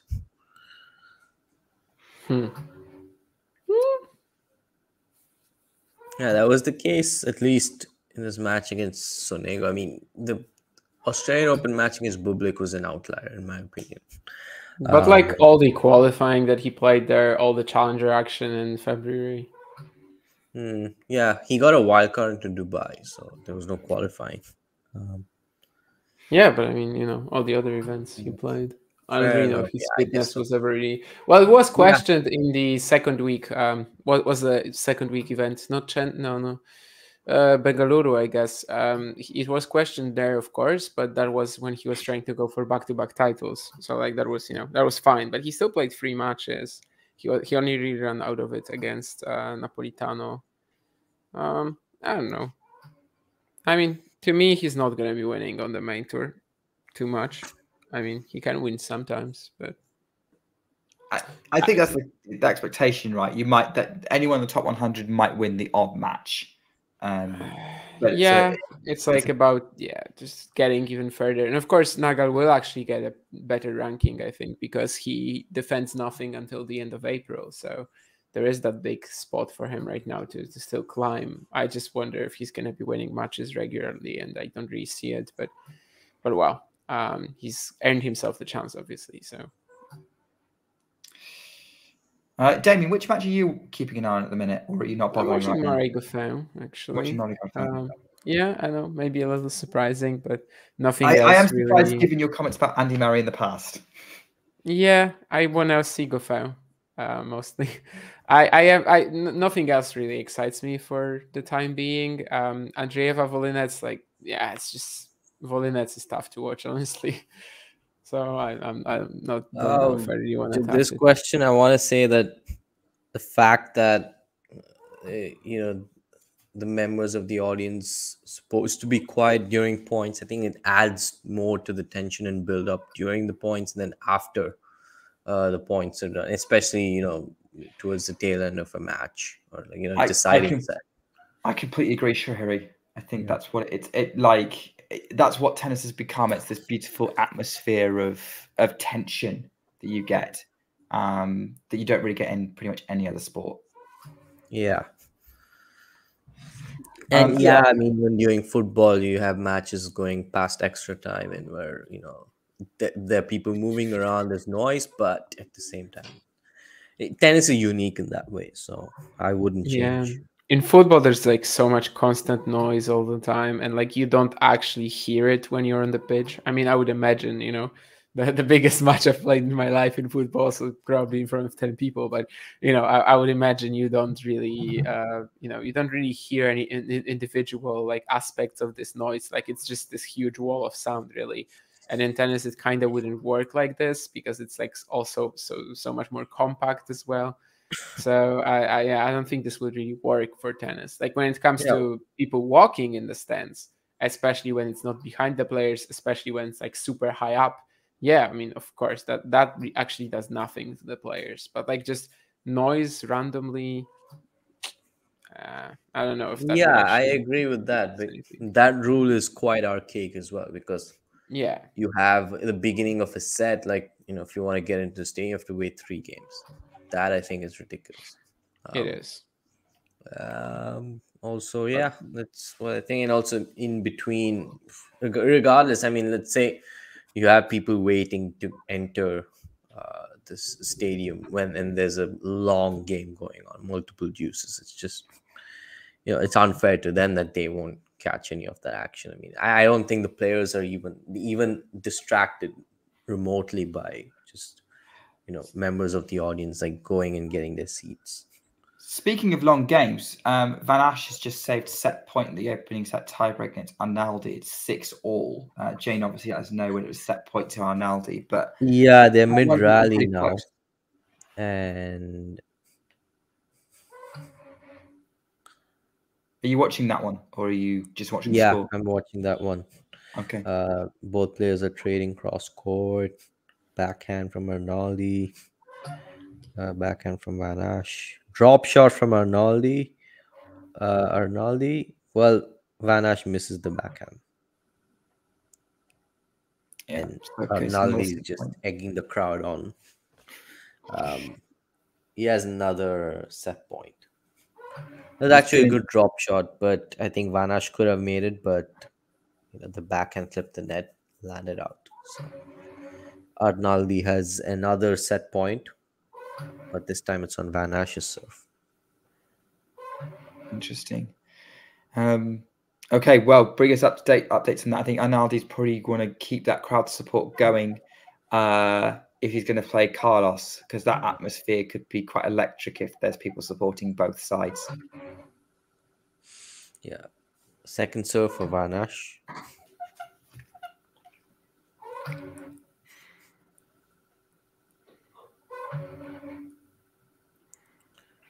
It's a double fault. And Arnaldi takes the first set. Ouch. Where are we at with Van Asch? I don't think I've ever seen him play, but I don't think I've ever sat down and watched him play a match. But he took a set off Novak and Banja Luka last year. He's not good enough for the main tour. Not yet, at least. He's top 100 age 19. Yeah, I mean, not yet, at least. But like the guy is winning 30% matches, something like that. No, I mean, let's be honest. Like when, for example, Dubai was a great example. When Popyrin as well was supposed to play, and he withdraws. And then you have Kachanov against Van Asch, and like there's no point in tuning into this match because Van Asch just has, To be fair, actually, Van Asch was 3-1 up in the second set, but he lost 5 straight games from that. So. Yeah, and he lost like 6-2, 6-3. I mean, yeah, whatever. He's just not. I mean, he gets the occasional win, yes, but for now, he's gonna kind of sort of play to stick around in the top 100, which is a great achievement at 19. But am I supposed to be excited? Okay. Yeah, he's 19. He's one of France's big tennis hopes, along with Arthur-Thies. Yeah, except one is actually hope, and one is... Yeah, I mean, of course, I'm maybe exaggerating a little bit. I'm just saying there's still a ton of development required, and like it's so hard to be lightweight and make it in modern tennis as well, especially modern, like the past 5-10 years. It's very tough to do it. Almost everyone hits a big ball right now, and I just don't know. I mean, for now, he really just gets the occasional main tour win, and there's nothing more that he can really do against the top guys either. And he is one of the weakest top 100 players right now for me. I think when you enter a main tour draw, you wanna get him. So we want to avoid a Nagal versus Van Asch match. I think Sumit would be the favorite. In most conditions, at least. By the way, Andreeva's missed 3 opportunities to take this set. That third one missed with a backhand up the line that she tried to go for a winner on and just missed on the just went wide. So they're into another long, grueling rally. This match has been going on for an hour and 45 minutes. This is going to be a very, very tough one at the minute. And maybe, I know John's backing Andreeva to go do well, but if she's playing like this, she's going to struggle. She might be better off if she faces like maybe not a Sabalenka or a Rybakina, but like someone who, just stays on top of the point a little bit more than Volynets. Yeah, I think with the thing is, Volynets kind of, because she's kind of forcing Andreeva to play the extra shot and hit bigger than maybe she's able to right now. Yeah. Which I mean, I haven't even seen the match, but that's like, that's exactly what I think. Yeah. Yeah. And don't get me wrong, like Andreeva can hit the ball, but it's not as hard as most people in the, I think, a lot of other women in the top 100. But I'm not expecting that to necessarily stay the same as she grows older. I think she should be able to. For now, she's vulnerable to players like Volynets, I think. Yeah.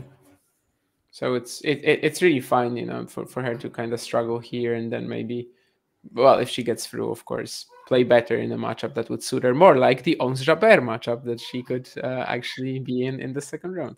Yeah, you could end up with a situation where she went like that when she went 2 love up in head-to-head with Krejcikova. Similar thing with Ons.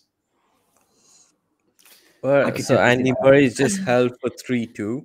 I was not very far off my prediction. I thought, okay, it would be 2-all by the time I'd have to go. But anyway, it was a pleasure being on the stream with both of you. I hope to see you soon.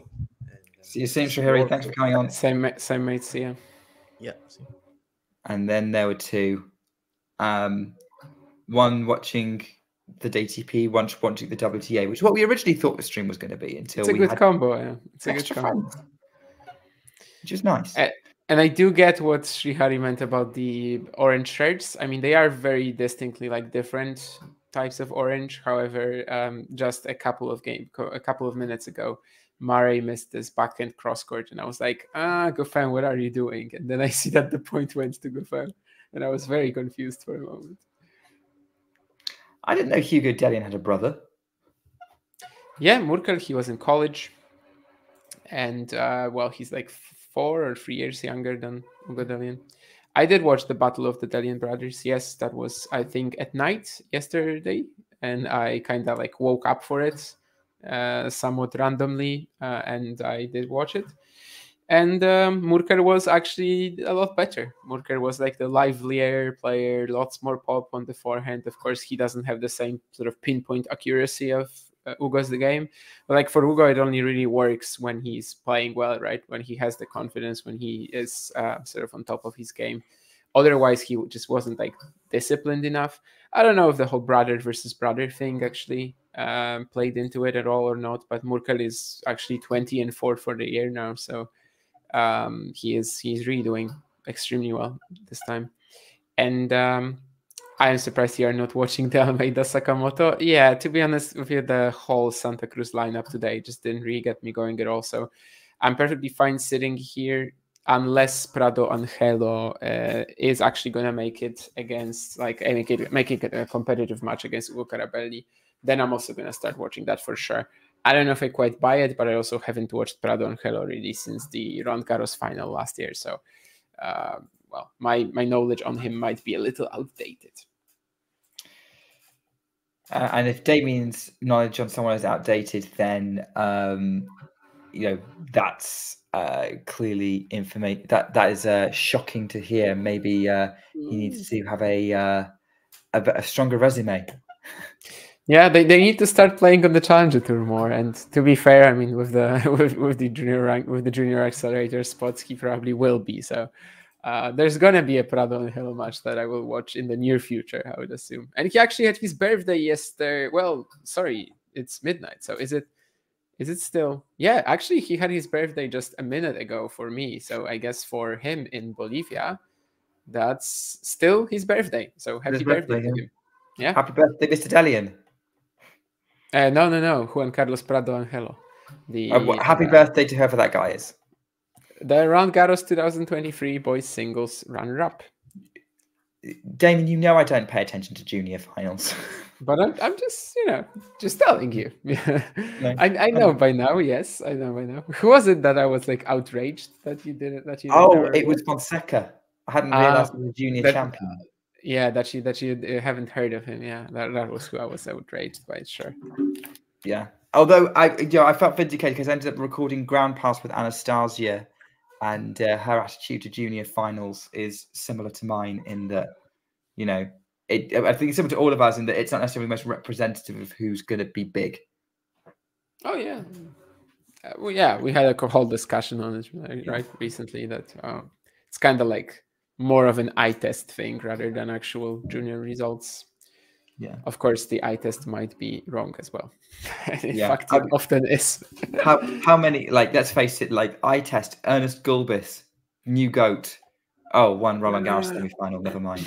It's still a career though. Like, it's still a top 10 ranking. It's still 6 titles. It's still a semi-final. But yeah, I mean, I get it. Today I was talking with actually with a couple of friends about some players from like the 2000s really, and like how to compare them against the current top guys. And honestly, some of the opinions that I have right now about them, like players, well, there are so many players who just kind of have 1 or 2 peak years and then they do nothing for the rest of their careers. I mean, they remain part of the tour, but they're nothing to write home about. And in that sense, actually, this era of tennis, what we have right now on the ATP, that was all ATP, by the way, related, not the WTA, but like the whole ATP landscape right now is just so much more consistent. As much as guys like Ruud or Rublev, they might not be the most exciting to watch for me. I mean, they are so much better if you think about it than guys like, I don't know, Ljubicic, Robredo, Blake. Yeah. The mid 2000s, because like they go hot for a year and then disappear. Yeah, like all of them, really. I was shocked to learn recently that James Blake only had 1 ATP Finals appearance. And it's mostly probably because of the fact that appearance was memorable and he actually made the final.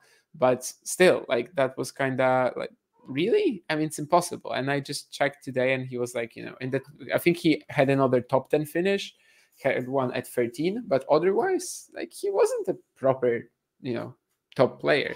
And right now we have ATP Finals lineups where if you look at them at the end of the year, you're really unsure who's gonna like leave it for next season. Like all of them just seem like they're probably gonna make it, and it's a very different change. Whether that's good or not, whether that's more exciting or less exciting, that is very subjective. But it's kind of beyond subjective in terms of these players are actually well, if not better, then they are actually just have a lot more staying power, let's say, at the top than these ones in the 2000s. Yeah, I completely agree. And like, you know, not even like the top 8. You know, you could go further down, like top 12. Dimitrovs, Kachanovs, and the likes. Yeah. I'm not going to say full top 16, but oh my gosh, Andreeva's being absolutely shocking in this game that she's trying to serve this match out, serve the set out. She's hit a drop shot that didn't even look like going over the net, and then 2 sort of very flat shots into the net, and it's giving Volynets break points. Which I know the scoreboard's ahead of me. No, I wasn't gonna say that. Keen was basically asking about Brouwer. So he's like a big lefty server, but from off the ground he actually kind of grinds and finds good angles and counter punches. He's a, well, I don't want to say he's an interesting mix because I don't find him that fun to watch, but he's an interesting mix in terms of the playstyle being kind of unique, like a big serve lefty grinder. I don't know if we really have anyone else like that on the tour, really, especially lefty grinder. Blast a big serve, but then you actually play pretty defensive or like, you know, at least counter punching tennis off the ground. Yeah, because all the other players I can think of, I mean, Medvedev's the ultimate example of this. Are righties. Yeah, it's kind of hard to find someone like that. Yeah. It's most of the lefties are aggressive. Maybe Jack Draper actually saw sometimes, and you know, he's got some aggressive shots in there as well. Brouwer kind of has too, right? But yeah, I mean, Draper is actually a fairly solid comparison, I would say. Okay. Yeah, I've probably fair enough. I've not really watched much of Brouwer, but I've seen little bits of Draper every so often.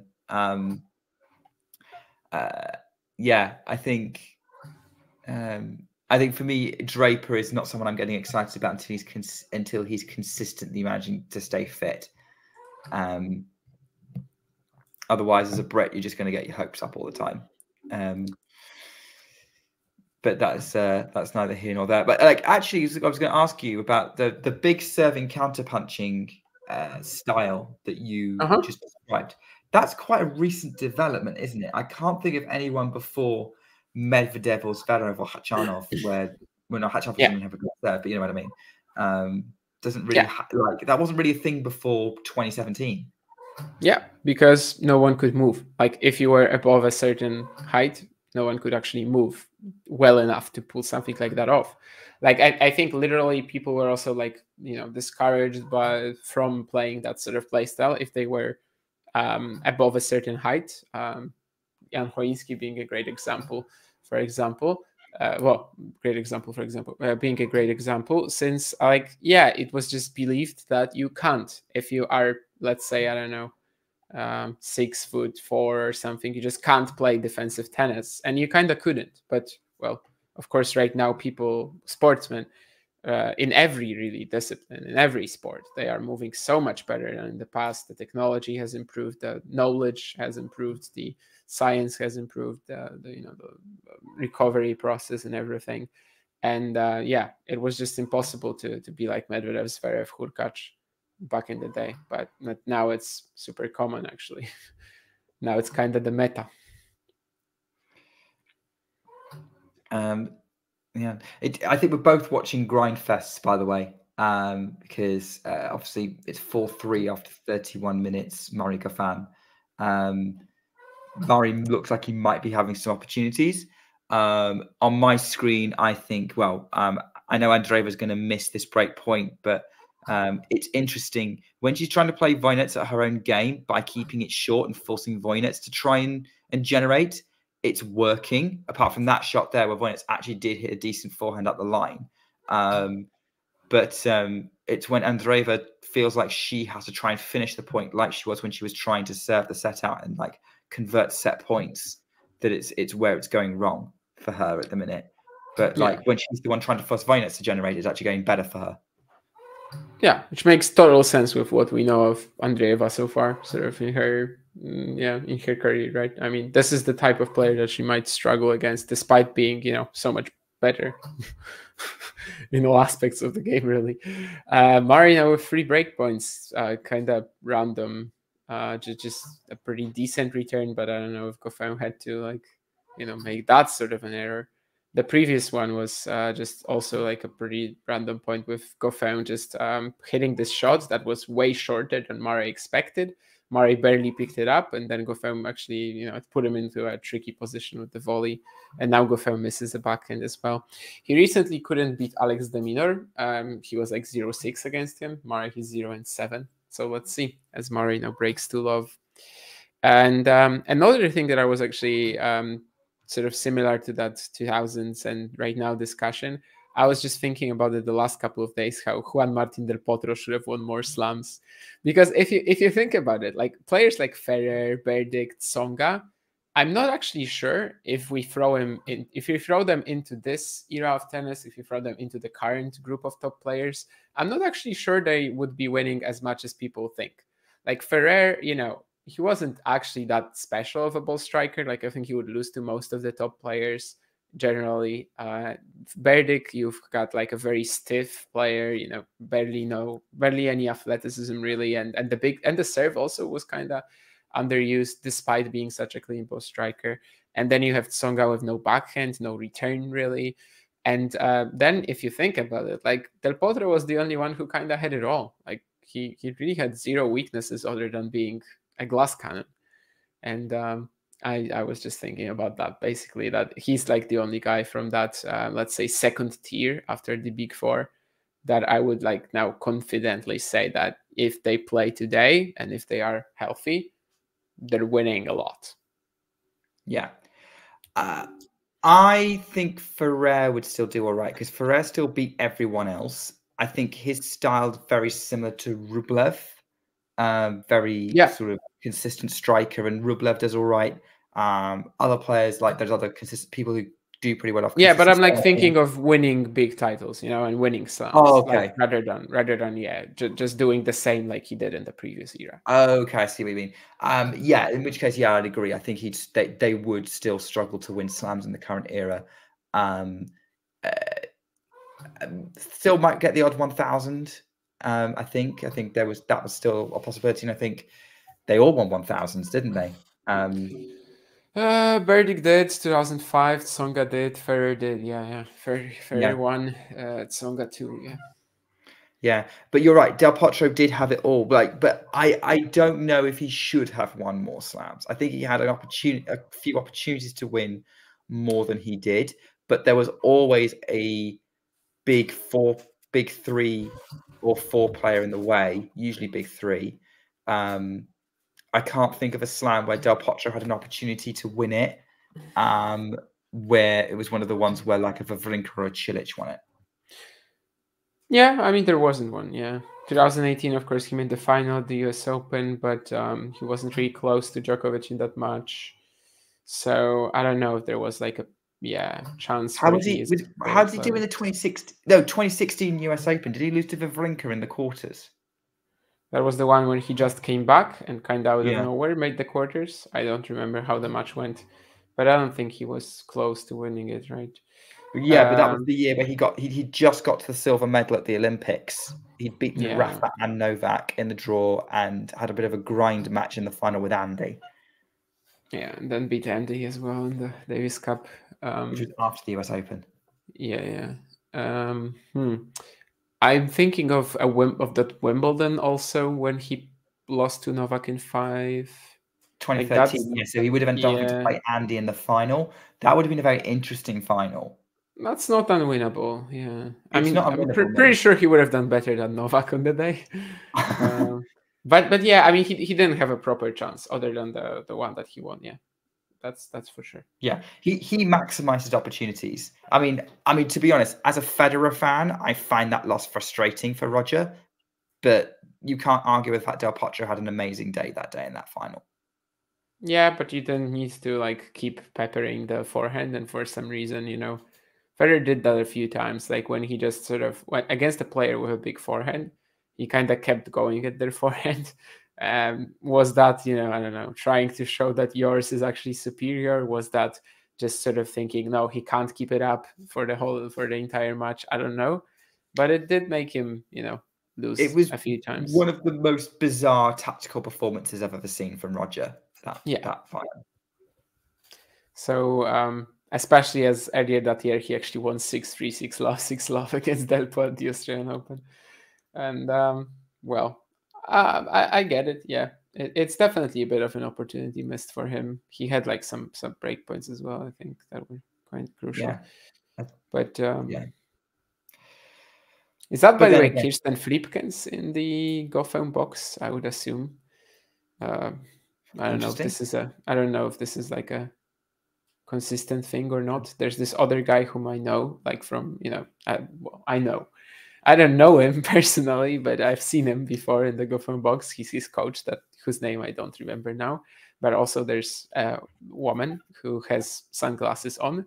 And that already kind of tells you that, a lot of signs point to it being Kirsten Flipkens. Not that she's the only person in the world watching, wearing sunglasses, but if that person is sitting in the box of a Belgian player, then it's likely her. Also, she wore sunglasses a lot, even as a player. Yeah. So like sunglasses plus Belgium kind of tells me it's probably her. Mirra Andreeva is really in trouble now. I mean, she had opportunities in that last service game with Volynets, didn't take them. Volynets is Andreeva is having to stay in this match at 5-7, 5-6, 15 all on my screen. Is she just going to get frustrated into a defeat here? It's looking very possible. That's a bizarre zoom on the camera there. Some camera operator fell asleep for a moment. Don't know how they managed to do that with this rally. Backhand, well, having said that, there's a very slow rally. Somehow that moonball lands in the court, and it's just these moonballs are landing right by the baseline from Volynets, and eventually that shoulder high forehand ends up in the net from Andreeva, who is now 2 points away from defeat. You know what's another chance for Del Potro to win a slam? Against Federer at the French, like when he loses to him in 5 in 2009. Yeah, was he not in? I think he was injured during that match. Del Potro, was that? No, that was a different French Open match. No, that's 2012, right? Yeah, that's 2012. Something. But yeah, the first one, like he wins that one, and he has a very real shot. But I guess it's even pre-US Open, so it would have been even like it would have changed the course of his career even more. That would have been a very nervy final, Del Potro versus Soderling. Yeah. Yes, interesting that Soderling, despite his game style, seemed to be at his best at Roland Garros. Very unfortunate his career suddenly ended in the way that it did. Match point Volynets. So we might be wrapping up soon. Murray's got the first set, 6-3, which is good news for Murray fans. Probably means he's about to lose. But it's match point for Volynets. Serve from Andreeva. Forehand and play from Volynets. Forehand Andreeva up the line. Backhand Volynets to mid-court. Andreeva again, just hitting the backhand of Volynets. Very safe. Very no one's going for depth at the minute. Very sort of loopy balls, sort of sitting up, ready to be struck. Really slow court of Indian Wells showing itself here. Backhand moonball from Andreeva. Forehand moonball up the line from Volynets. Cross court Andreeva. Cross court Volynets. Cross court Andreeva. Forehand to forehand. Now Volynets has changed direction to backhand up the line. Forehand Volynets cross court short. Forehand Andreeva. Volynets goes cross court again. Andreeva has to go up the line. She misses it completely, and Volynets celebrates. She wins 7-5, 7-5. The wild card gets through. Andreeva is in tears walking to the net, clearly frustrated with how this day went. A winnable match maybe later on in her career, but as her game is right now, not really. And Volynets looks absolutely overjoyed. Andreeva is sobbing at the minute, bitterly disappointed with how that match went for her.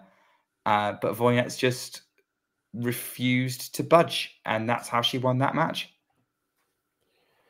GoFam is also having a horrible day at the office. Yeah, with Andreeva, I'm kind of like it's kind of funny how like I feel like I have a very good grasp of how the match went, because when I was thinking about it pre-match, then you pretty much said as well during it. So I kind of feel like I know what happened, even though I never saw a point from it. It But progressed exactly as you predicted.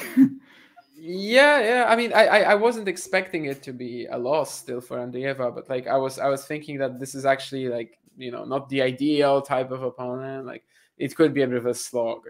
But yeah, I mean, it's a very 16-year-old loss to go out to Volynets, I think.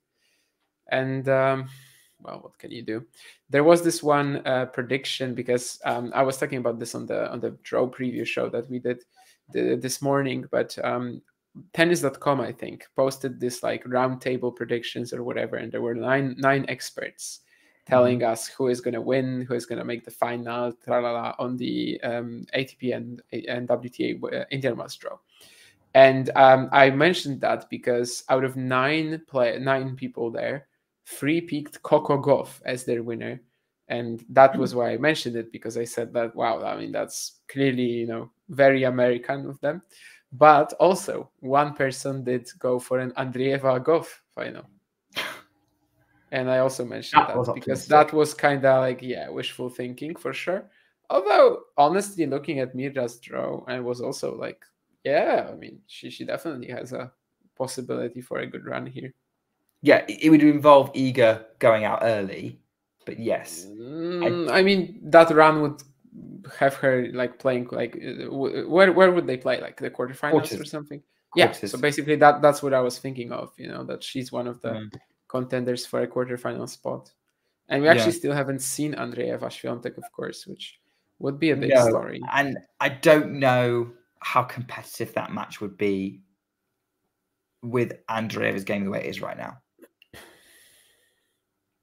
It's good, but there's a clear limit to it. We see it whenever she plays Sabalenka. Yeah, but Iga is a little better for these players that struggle with Sabalenka or Rybakina. Like, I don't know, Qin Zheng, It's gonna be better because Iga doesn't like overwhelm you right away with just pace on both wings, really. So you look, it might not be more competitive in terms of the scoreline, but it's gonna look better. Like it's gonna be, you're gonna feel like you're in the match at least. Whereas with Sabalenka, you're not. I think Andreeva would probably be shocked by what she gets hit by if Iga's having a good day. But anyway, it's not going to happen. Not yet, anyway. Like not in Indian Wells 2024, because Mirra Andreeva is out. Erica Andreeva was a breakup against Danielle Collins in their match, where Collins has broken back and got it up to 3-all. And Wozniacki is about to start is up next on Stadium 2 against Su Lin. And there's Murray's already a breakup in the second set. But yeah, I think we're not here necessarily to cover Murray. I think maybe maybe we should cause one. But I was going to actually, before I said, you talked about 3 of them predicting Coco Gauff. I don't think Coco Gauff winning Indian Wells is that crazy. No, but it's not. You're not going to go for it, like No, I mean, there's a big gap between the big 3 and her.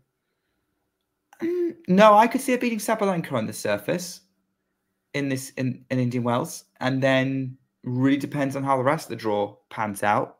She's not lost in the US since Miami last year, so no, I don't think it's that crazy. I think Gauff is a contender here. I mean, I don't know. Just 3 out of 9 picking her is insane to me. Like I nearly went for her to win it, but I decided it would be crazy to suggest that she'd beat Iga. I guess I just like, I'm struggling to find a word that's not a swear word, but I just like basically pointing out Americans going for Americans and just being, American. There's definitely that motivation happening there where the Americans are trying to hype up their own to win a home tournament, because let's face it, more people might watch if they think they're gonna cheer for America. America. No, Raducanu tomorrow, Nerlan. As is Osaka and Nadal. He's playing Kinder was that story about Del Potro. In fact, it was like his father or something that lost nearly all that money. So yeah, it was pretty brutal. Yes. Is that a forehand winner from Andy Murray to close that game out? That's It is, but the court was fully open. Like David Goffin was basically. I don't know. Did you see it or did you just?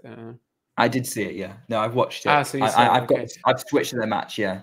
I know because I was like, why would you know that it's a forehand winner if you didn't see it? But like Goffin was not even in the court, right? I mean, Goffin was like, yeah. It's not. It's definitely not a good day for Goffin at the minute, from the looks of it. I was going to go to bed after this, but I might see. I think I might see how the second set. We might just do it, honestly. I mean, for some reason, there's a lot of people watching, so we might just try to finish up Murray Goffin as well. Most of these people are watching from X, actually, which is interesting. So welcome. Also, welcome to you, those of you who are on YouTube and Twitch. The same was this morning, when we were doing the draw preview. Mm-hmm. There were like maybe almost 200 people watching the entire. No, it was actually almost 100 maybe watching the entire time, something like that. I didn't check then from where they were, but since now the breakdown is like that, I would assume that it's the same. It's interesting. I don't know. Maybe they changed something in the algorithm of showing these streams. Have you ever watched a stream on X so far? On Twitter, actually. Please stop saying X. I have not actually watched a stream on Twitter. Yeah, me either. Why would I want to have YouTube? I just wanted to say to Keen, talking about Arthur Ferry, his career high is 268, as far as I'm aware, and he's 21. As far as I'm concerned, if you haven't broken top 200 by the time you're 21, I don't think you're that great a prospect. Whoa. Yeah. You might break top 100 at some point in your career, but I don't see you winning anything big. You might get you'll be a good tennis, but you're still a good player, but I'm not going to necessarily call you. Ferry hasn't played professionally, barely. He was in college at Stanford, and now he's injured. Actually, he played at the beginning of the season. He played 1 singles event, 2 in doubles, and he just got injured ahead of his semifinal match with Valentin Vachereau, and he hasn't been on the court since. So it's likely that his season will be kind of lost. But surely it's different with college players. I mean, Cam Norrie, for example. I didn't know he was in college. Yeah. And unless I bother to do the research beyond that, I'm not going to find that out. But also, and that's on me. But I would also say that I'm not also I'm not particularly bothered if someone's British. It might be nice sometimes, but I'm not going to support someone just because they're British. It's the same reason why I don't. I'm not hyped about Draper in the same way. Although Draper is different. Draper is, I see the talent, I see the potential, but I'm refusing to invest anything in him until he can show me he doesn't get injured he can last 3 months without getting injured, or 6 months. That's where I stand in it. That's going to be his biggest limitation. And that's not necessarily his fault. But that's where I'm at with anything. And, I will support someone based on, do I like how they play tennis? And I don't care which country they're from. I mean, of course, I'm very much like that as well. And, that extends also to personality and off the court stuff too. I'm just, I just look at if I like watching the player. I don't care about anything else really. Although, of course, especially if there's some personal experiences, they can impact my especially the likelihood of me just rooting for someone. This is very random, by the way, but we were talking about nationalities today. I watched this horrible video today. I was just sitting, I don't know, waiting around for something, and I started scrolling through Facebook, and I watched this really awful thing. And in Poland, a couple of Poles, they got into a Uber, and basically the guy who was driving was Ukrainian, and they started talking some horrible stuff to him. Really, the guy was just sitting there and tried to do tried basically to get them to their destination. And then they stop at a red light. And suddenly this one guy, because one guy was sitting at the front and he was also drinking a beer, despite the driver telling him that, in the back there's more space or something like that, because he didn't want him sitting at the front, and that he also can't be drinking that beer. And then the guy just slaps him on the face, like his glasses fall off. And they basically started saying something about stealing the car, and there's just, beating him outside the car or something. But the guy found some pepper spray, opened the door, and started just screaming in Russian or Ukrainian, I don't even know, for help. And after a while, after he like pepper sprayed the guy like 3 times, they finally left, and the guy just drove away. And for one thing, like that was really a shocking watch. For another, like I started reading the comments, and the amount of people on Facebook that were sort of like, yeah, I mean, why do Ukrainians come here and we spend so much money on them and stuff. I mean, and that they like, are Ukrainizing Poland or something like that. I mean, wow. I mean, honestly, I live in the country too, and I like barely spot any people from, abroad from Ukraine. It was a horrific experience to watch that, and especially to start reading the comments and realize how many people actually agree with what these drunk idiots were saying.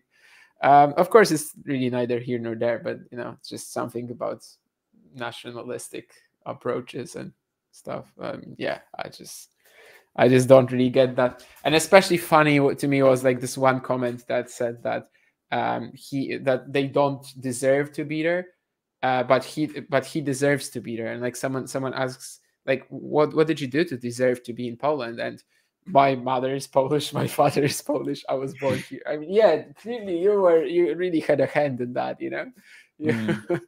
Come on. It makes no logical sense. It makes no logical sense to me either. So that kind of political, well, we don't necessarily nail our political colours to the mast, but we'll just say that we're not nationalist. Maybe somewhat unusual, but yeah, that doesn't surprise me from Facebook. I mean, I don't go on it very often because, well, not many people my age bother with it. Facebook is dead. I agree. There's nothing. Well, if I wasn't using Twitter, maybe, but he's just checking we're not having anyone watching on Facebook. No, we're not broadcasting on Facebook. We're all good. We can say what we want about Facebook.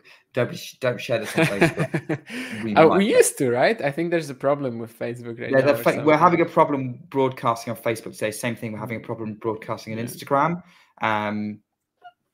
It might be because we were delayed with the stream because obviously the matches previous took a little bit longer than expected to the ones we were expecting to cover today. I mean, like, we're also not expecting to cover Andy Murray and David Goffin, but you all seem to be hearing up for that. I think it's going to be interesting to see if Murray can see this one out. Erica Andreeva's got break point again to go up 5-3 potentially on Collins. Daniel retired last week, right? So I guess. Danielle, I did think that she was in danger because of that injury. But yeah, maybe Erica Andreeva's finally coming on strong. Mirra lost. She probably, got the info already for someone, and now she thinks, okay, so I need to keep things up for the household. Yeah, maybe. Who knows? I'm just checking what else is happening around the ground. Van Asch Arnaldi is going to be serving at 4-5 to stay in the second set and avoid going to the side of there. Marozsan is a set and a break up on Rodionov. It's 2-all in the deciding set between Pera and Saville. Tara Daniel and Daniel Galan are going with serve, and Yulia Putintseva is a break up against Tamara Korpach. We have had wins today for Angelique Kerber, Brandon Nakashima, Katie Volynets, Tadasi Kokonakis, Camilla Georgi, Marie Bushkova, Chris O'Connell, Shevchenko, Alexandra Shevchenko, Tatiana Maria, Yannick Hanfman, May Hontama, and Rebecca Shramkova. Rebecca Shramkova?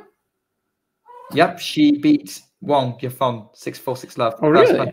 Yeah. Wow. I didn't even realize she was playing this. I think she was out for like a while or something, because I just recently checked her records. I remember she was really good in that Warsaw event, of course, last year, and she beat Muchova. And yeah, it was like that crazy. No, did she beat Muchova, or did she did Muchova come up with a crazy comeback against her? Either of the two, but anyway, I remember looking at her results since recently, and they were, yeah, she beat Muchova. Oh no, she was actually playing. I don't know. I just remember looking at her results recently, and I was surprised that she is here even. Yeah, and she even won a match. Came through qualies. So came through qualies. Yeah, that tells you how much WTA qualifying I watched.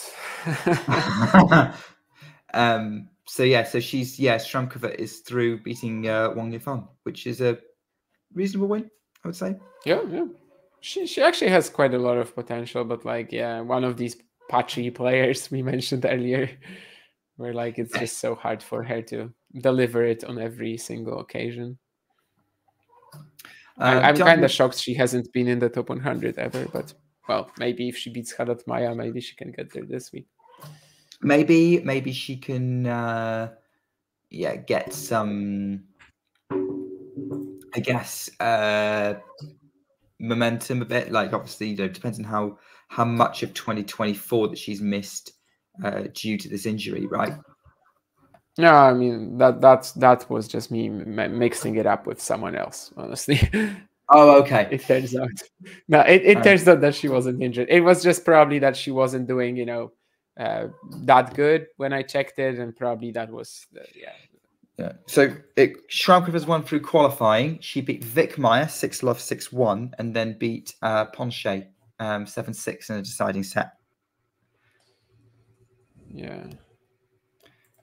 So one more win would not get her into the top 100 yet. So she would need to win 2 matches from here. So it's going to be pretty hard to secure it this week. I mean, Haddad Mai's on a losing streak, but even so.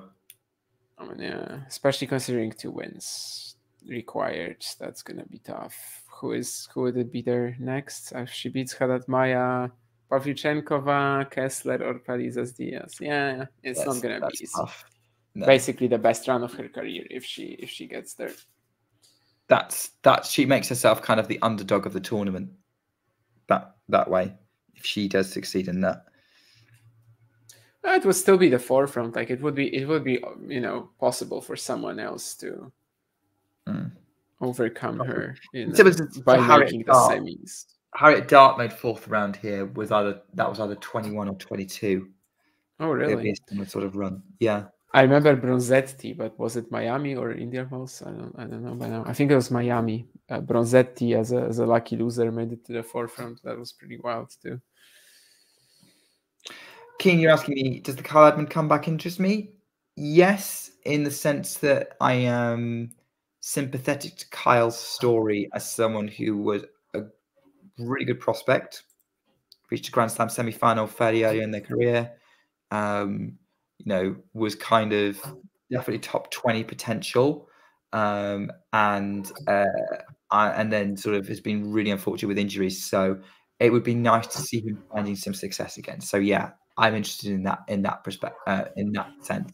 I'm not sure how likely it is because again, he seems to struggle to, like with Laura Robson, struggle to get some momentum and stay healthy. But let's see how it goes. And by the way, talking to Laura Robson fan because that was really gutting to try and follow. Yeah, tough to not be disappointed about the last few events for Kyle because January he was so good in these British IDFs like Loughborough and stuff. He wins a couple. He plays very physical matches and survives them as well. Then he gets to the challenger level and just does nothing. And it's been a bit disappointing because especially the Glasgow Nottingham events, these just seemed like real opportunities for him. The quality of the draw was pretty weak. The opportunities were there, but he loses to Stewart or Scott. I never know. One's the footballer, one's the tennis player. Anyway, he loses to Parker in the second round. He gets blown out by Droguet 6-2, 6-2. Like, yeah, just these kind of showings that kind of tell you that, okay, so he won the couple of ITFs, but he's still not there at the challenger level. And it's I was expecting a bit more the last month. Yeah, it's not looking good for him at the minute. Also not looking great for David Goffin, who he's been trying to serve it out, but that was struggling with the Murray. He struggled with the Murray return there on that game point. It's a long game at the minute. Murray trying to grind this out, and maybe David Goffin's an opponent where this actually works. Yeah, Murray isn't too fast these days, but he still anticipates pretty well, and Goffin so far just can't hit through him at all. It's been a pretty lousy showing, not gonna lie. I mean, could Goffin ever hit through Murray? Well, not in their matches so far, but it's 2024 Murray. It's also 2024 Goffin. I know, but the offensive game has declined less probably than defensive, just in general, and that's even with these two. Murray is defending a couple of smashes now. He's back in the point. Again, Goffin at the net. He will smash again, and he will win the point. It was like the Kokinakis Australian Open one, sort of. Murray just throwing in these very, very high lobs, and Goffin kind of unable to put it away until he finally managed. I mean, Murray's defense has been on point today. From just seeing how it's been this set, really. Yeah, Goffin really can't make it through, and without that, it's gonna be pretty hard. Is it more the conditions or him being a little, erratic with his attacks today? Both, really, but yeah, Murray definitely still reads the game very well and just is able to, without any massive speed anymore, he's basically able to get into the right spots anyway, and just guess where the opponent will be playing. Of course, not guess, but feel. Yeah, he's one of the best anticipators on tour still. Yeah. Still, absolutely. It's just obviously what he does with it that seems to be.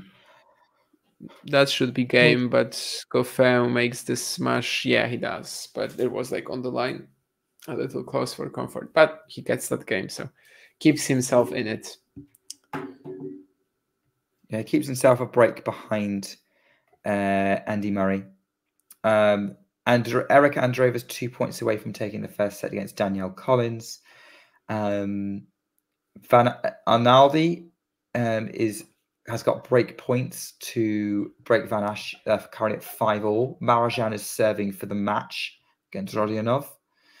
Putin Silva secured the first against Korpatch, and Wozniak and Zhu are underway. You are up to date from around the grounds. What do you think about the backhand slice, Damien? Is the backhand slice a weapon for many players? Feels like it is overused and can put you on the back foot a lot. I mean, a weapon it's not meant to be a weapon, right? It's mostly there to reset the rallies. I mean, for some it can be a weapon if you're approaching after that, if you're maybe just mixing up the rhythm a little more proactively. But in general, it's not supposed to be a weapon. It's just supposed to keep you in the point and supposed to allow you to stick around. So I guess, for the most part, if you're slicing, you're going to be losing the point probably if you're slicing from a defensive position. But does that mean that you shouldn't be slicing?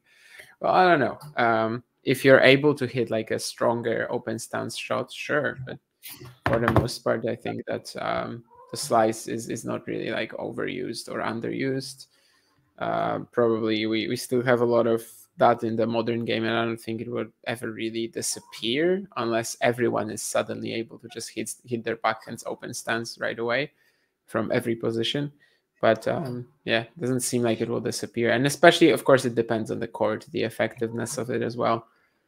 If you're slicing on clay, it's going to be considerably less effective. And maybe with the emergence of all these slower hard courts that we have right now, maybe that's also a thing.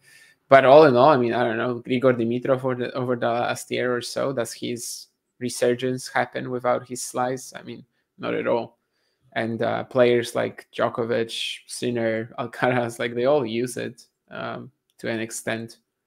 Of course, it's not the main thing that stands out, but yeah, but especially probably Dimitrov right now at the top of the game. You know, Tsitsipas, if he had a slice, like for example, imagine that. So there are also players who don't really have it, and then you basically it limits their game as well because they can't return from these from behind really. So I don't know. To the question, I would say no, it's not overused.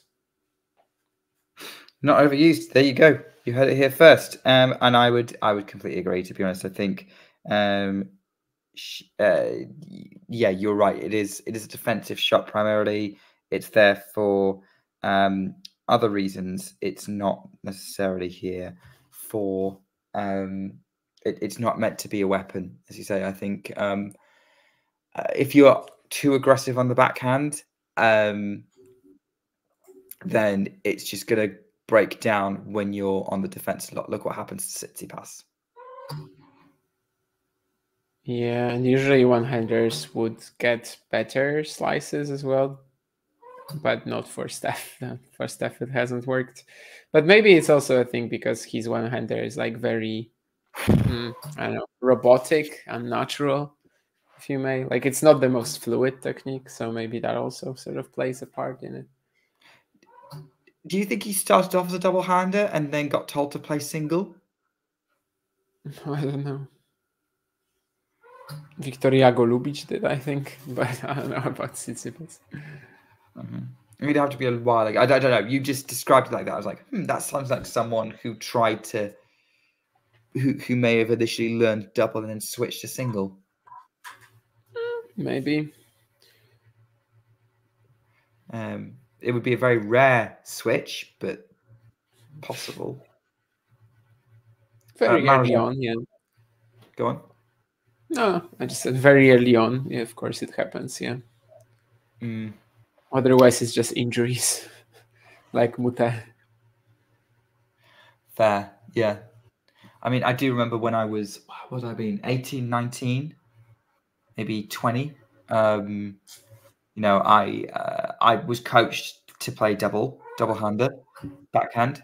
And then I spent a year without my coach and didn't play as often, and then decided I wanted to experiment a bit more. Like I felt like a one-hander would be more fun, more versatile. And so I started trying to play with that. And then I went back to him and he saw me trying to play with a one-hander and he was like, what is that? And said, well, if you're going to do it right. Coached me how to do a one-hander. And then I went, yeah, fair enough. Double works better. Double was better. I can play with a one-hander if I need it, but that's usually when I'm on the stretch or I need to hit a slice. Joey Fitzonga. Yeah, it's in my arsenal if I ever need it to be. Yeah, I mean, Goffin won the first game, for the first point here in that game, so you kind of felt like there might be a bit of a shot, especially as the next point was like pretty crazy, but Murray still like kind of outmaneuvers him, and now just more errors coming off the Belgian racket, so 6-3, 4-2. Yeah, Murray reworking the court really, really well. I mean, this is the kind of, maybe not necessarily as dynamic as we're used to seeing, but this is the kind of game that Murray likes to play. Yeah. Okay, do you know what? I think I haven't seen any of the draw preview shows yet that we've done. I've been at work when they've come out. But I wanted to, so in case I haven't, so it may well be that you're repeating yourself here, but the Nadal Raonic tomorrow, how do you see that playing out? Yeah, we're basically operating on like hunches when it comes to Rafa. I did not watch the exhibition. I was not interested in it at all. So Same. Probably some people who saw it they will have a slightly better idea of what Nadal can bring to the table. My gut feeling is that he will win, and that he will lose to Rune. But basically, yeah, we are just operating on hunches. I think what he showed in Brisbane was fine enough. From what I've heard at the exhibition, he was also okay and had some flashes. Of course, maybe the intensity wasn't as high, but I don't know, just what people described to me, it sounded like he was okay and, well, fine physically. I wouldn't really expect a retirement from him, more so from Raonic, who seems to have an issue completing matches recently as well. Both have succeeded in Indian Wells in the past, so there's not much to look at there. Actually, the only win of Raonic over Nadal has come at Indian Wells, so that's pretty interesting. But of course, yeah, that was 2015 or whatever the year was. So all in all, my gut feeling is that he's probably gonna be looking pretty okay, and that's kind of what I'm operating on. But yeah, I mean, there's no info really to be had there on both players. I mean, Milos also, his last match being a retirement in Rotterdam, of course. Yeah, I'm with you on that, and for similar reasons. I also would have picked Rafa to win that one, but that was based just as much on the opponent as it was Rafa, because again, they're both aging players with fragile bodies, and right now, Milos is the more fragile. It's a funny thing to say about a guy who's only played one event over the past year and also had to withdraw from a match there. However, no, sorry, not withdraw, but wasted 3 match points after 3.5 hours and then withdrew from his next few events. But I mean, I'm not saying it's not true, but well, let's say neither is too. But yeah, I'm not durable at the moment. I'm not giving either of them much chance against Rona. It's a fun match. The only way Definitely. I could see it happening is if Runa self-destructs. Yeah, it's a fun match on paper with either player. Runa Nadal is actually, it sounds like a treat for sure.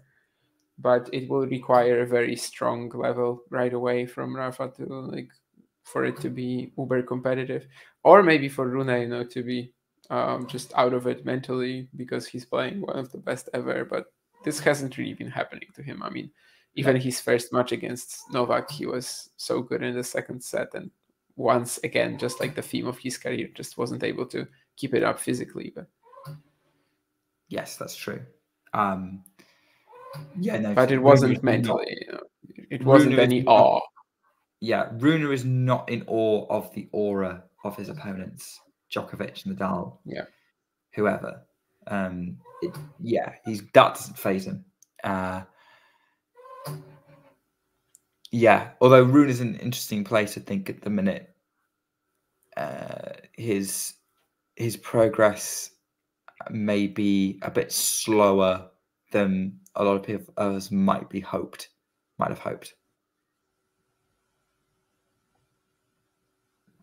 But he's still pretty young. Gonna be a break point for Murray at 4-2.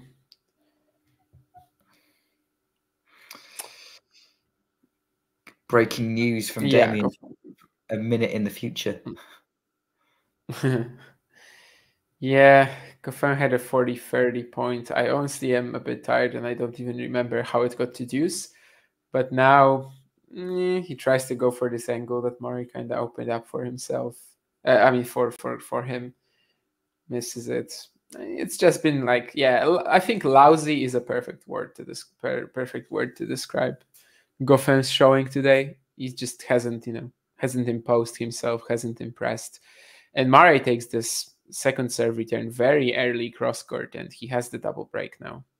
Nice. So it looks like Goffin will have a horrible record in another. Well, against Alex de Minaur, he wasn't able to pull out his first win recently, which, given where Alex de Minaur is right now, was perfectly fine. Against Andy Murray, he's also not going to, which, given where Andy Murray is right now, is maybe you could try, maybe this could be a great opportunity. But, well, so far he's not able to take it. Apparently, Goffman's never won a set against Andy Murray. So, yeah, maybe. I mean, like, I thought Murray would win this match. Anyway, I know I haven't been I mean, obviously, I know Goffman has come to qualies and he's doing, he's on the Challenger Tour at the minute, but it's he's definitely, neither of them are sort of their full selves, and even if they were, the result will probably still be much the same. So yeah, I think we're going to call it after this game. If Murray serves it out, we're going to call it. Gone a little bit longer than planned, but we figured you guys wanted to see what was happening with Murray, so we're doing that. We are currently doing that for you. But obviously, I don't know what the plan is for live streams tomorrow. I know that we hopefully will be. I know there is we're hoping to do Nadal versus Raonic. Obviously, depends on availability from the team, but we'd love to do that match. We're probably going to keep an eye on when they schedule Raducanu and Osaka. I would imagine those are going to be of interest to you guys, hopefully. Kokinaki's Giron. Sure, why not? But clearly, look, we've got an audience where you guys know your tennis, and what an interesting match will be. We've actually got match points, big points all around, because Arnaldi has just secured the match against Van Asch, 7-6, 7-6. Won the second set tiebreak 7-3. Collins has got 5 set points against Erica Andreeva for the first set. We've got Darius Saville about to serve for the match against Bernardo Pera. So yeah, lots of big grounds. Raonic Nadal is the first match of the night session. Yeah. So I think it's our 3 a.m. my time. I think our North American friends would need to cover it. We'll see. I might be able to. Conversation to be had with the boss. Yeah, we'll see. But generally, probably there's gonna be something, but you guys will have to wait and see. Can we get a live stream for Kigali? I don't know if the interest would be there, really. I think it would literally just be you watching Keen. I would have to be members only. Which would be fine, I would be fine with that, really. Just sitting there and talking about like a challenger thing. But it would be amazing, of course, if we could get, to show the stream actually, which is also impossible, just like on main tour events, sadly, despite you being actually able to like use the footage afterwards for anything you want. Goffman saved the first match point on my screen. And on mine, he hasn't saved the second one, as Andy Murray blasts an ace to get to the second round. 6-3, 6-2. And who is Andy Murray going to play next? Andy Murray is playing... You're testing my knowledge here, Damien. I don't know. I forgot. So have I. That's the problem. I know it's a seed. I've just forgotten which seed. Wow. Thank you, Captain Obvious. Yeah. Everyone who wins today plays a seed. Everyone who wins tomorrow plays a seed. That's what I'm here for, Damien. Let me find it. Andrei Rublev. Rublev. Oh, yeah, I knew it was a big seed. Bye, Andy Murray. Thank you for this event. You won a round, which is good. It's the third consecutive tournament, in fact, in which Andy Murray wins a round. The previous ones, of course, being Doha and Dubai. So, it is still a decent result for the guy. But, well, what we are I don't buy it against Rublev. I just can't see it. No. And that gives me a lot of time to watch Prado Angelo Ugo Carabelli as well. That Murray finished right now. So, let go. All right. Well, I hope you enjoy that, Damien. Right. I think we both need sleep, unless you're planning on staying up and watching more tennis. I will stay up for quite a while. I don't think I'm gonna stay up until the end. Like, especially as Menchik Hong, for example, is not exactly the most competitive match, I would assume. But I will stay up for a while. Yeah. Okay. Well, I hope you enjoy tennis to come, and I hope that all of you watching enjoy the tennis we have to come from Indian Wells. It's been a very interesting opening day.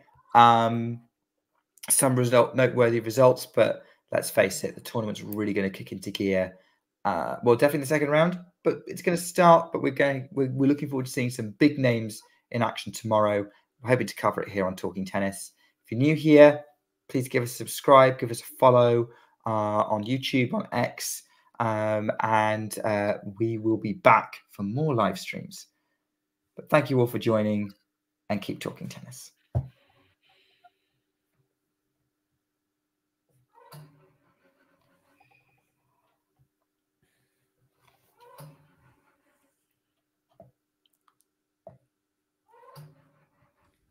If you enjoyed this video, make sure you hit that like button.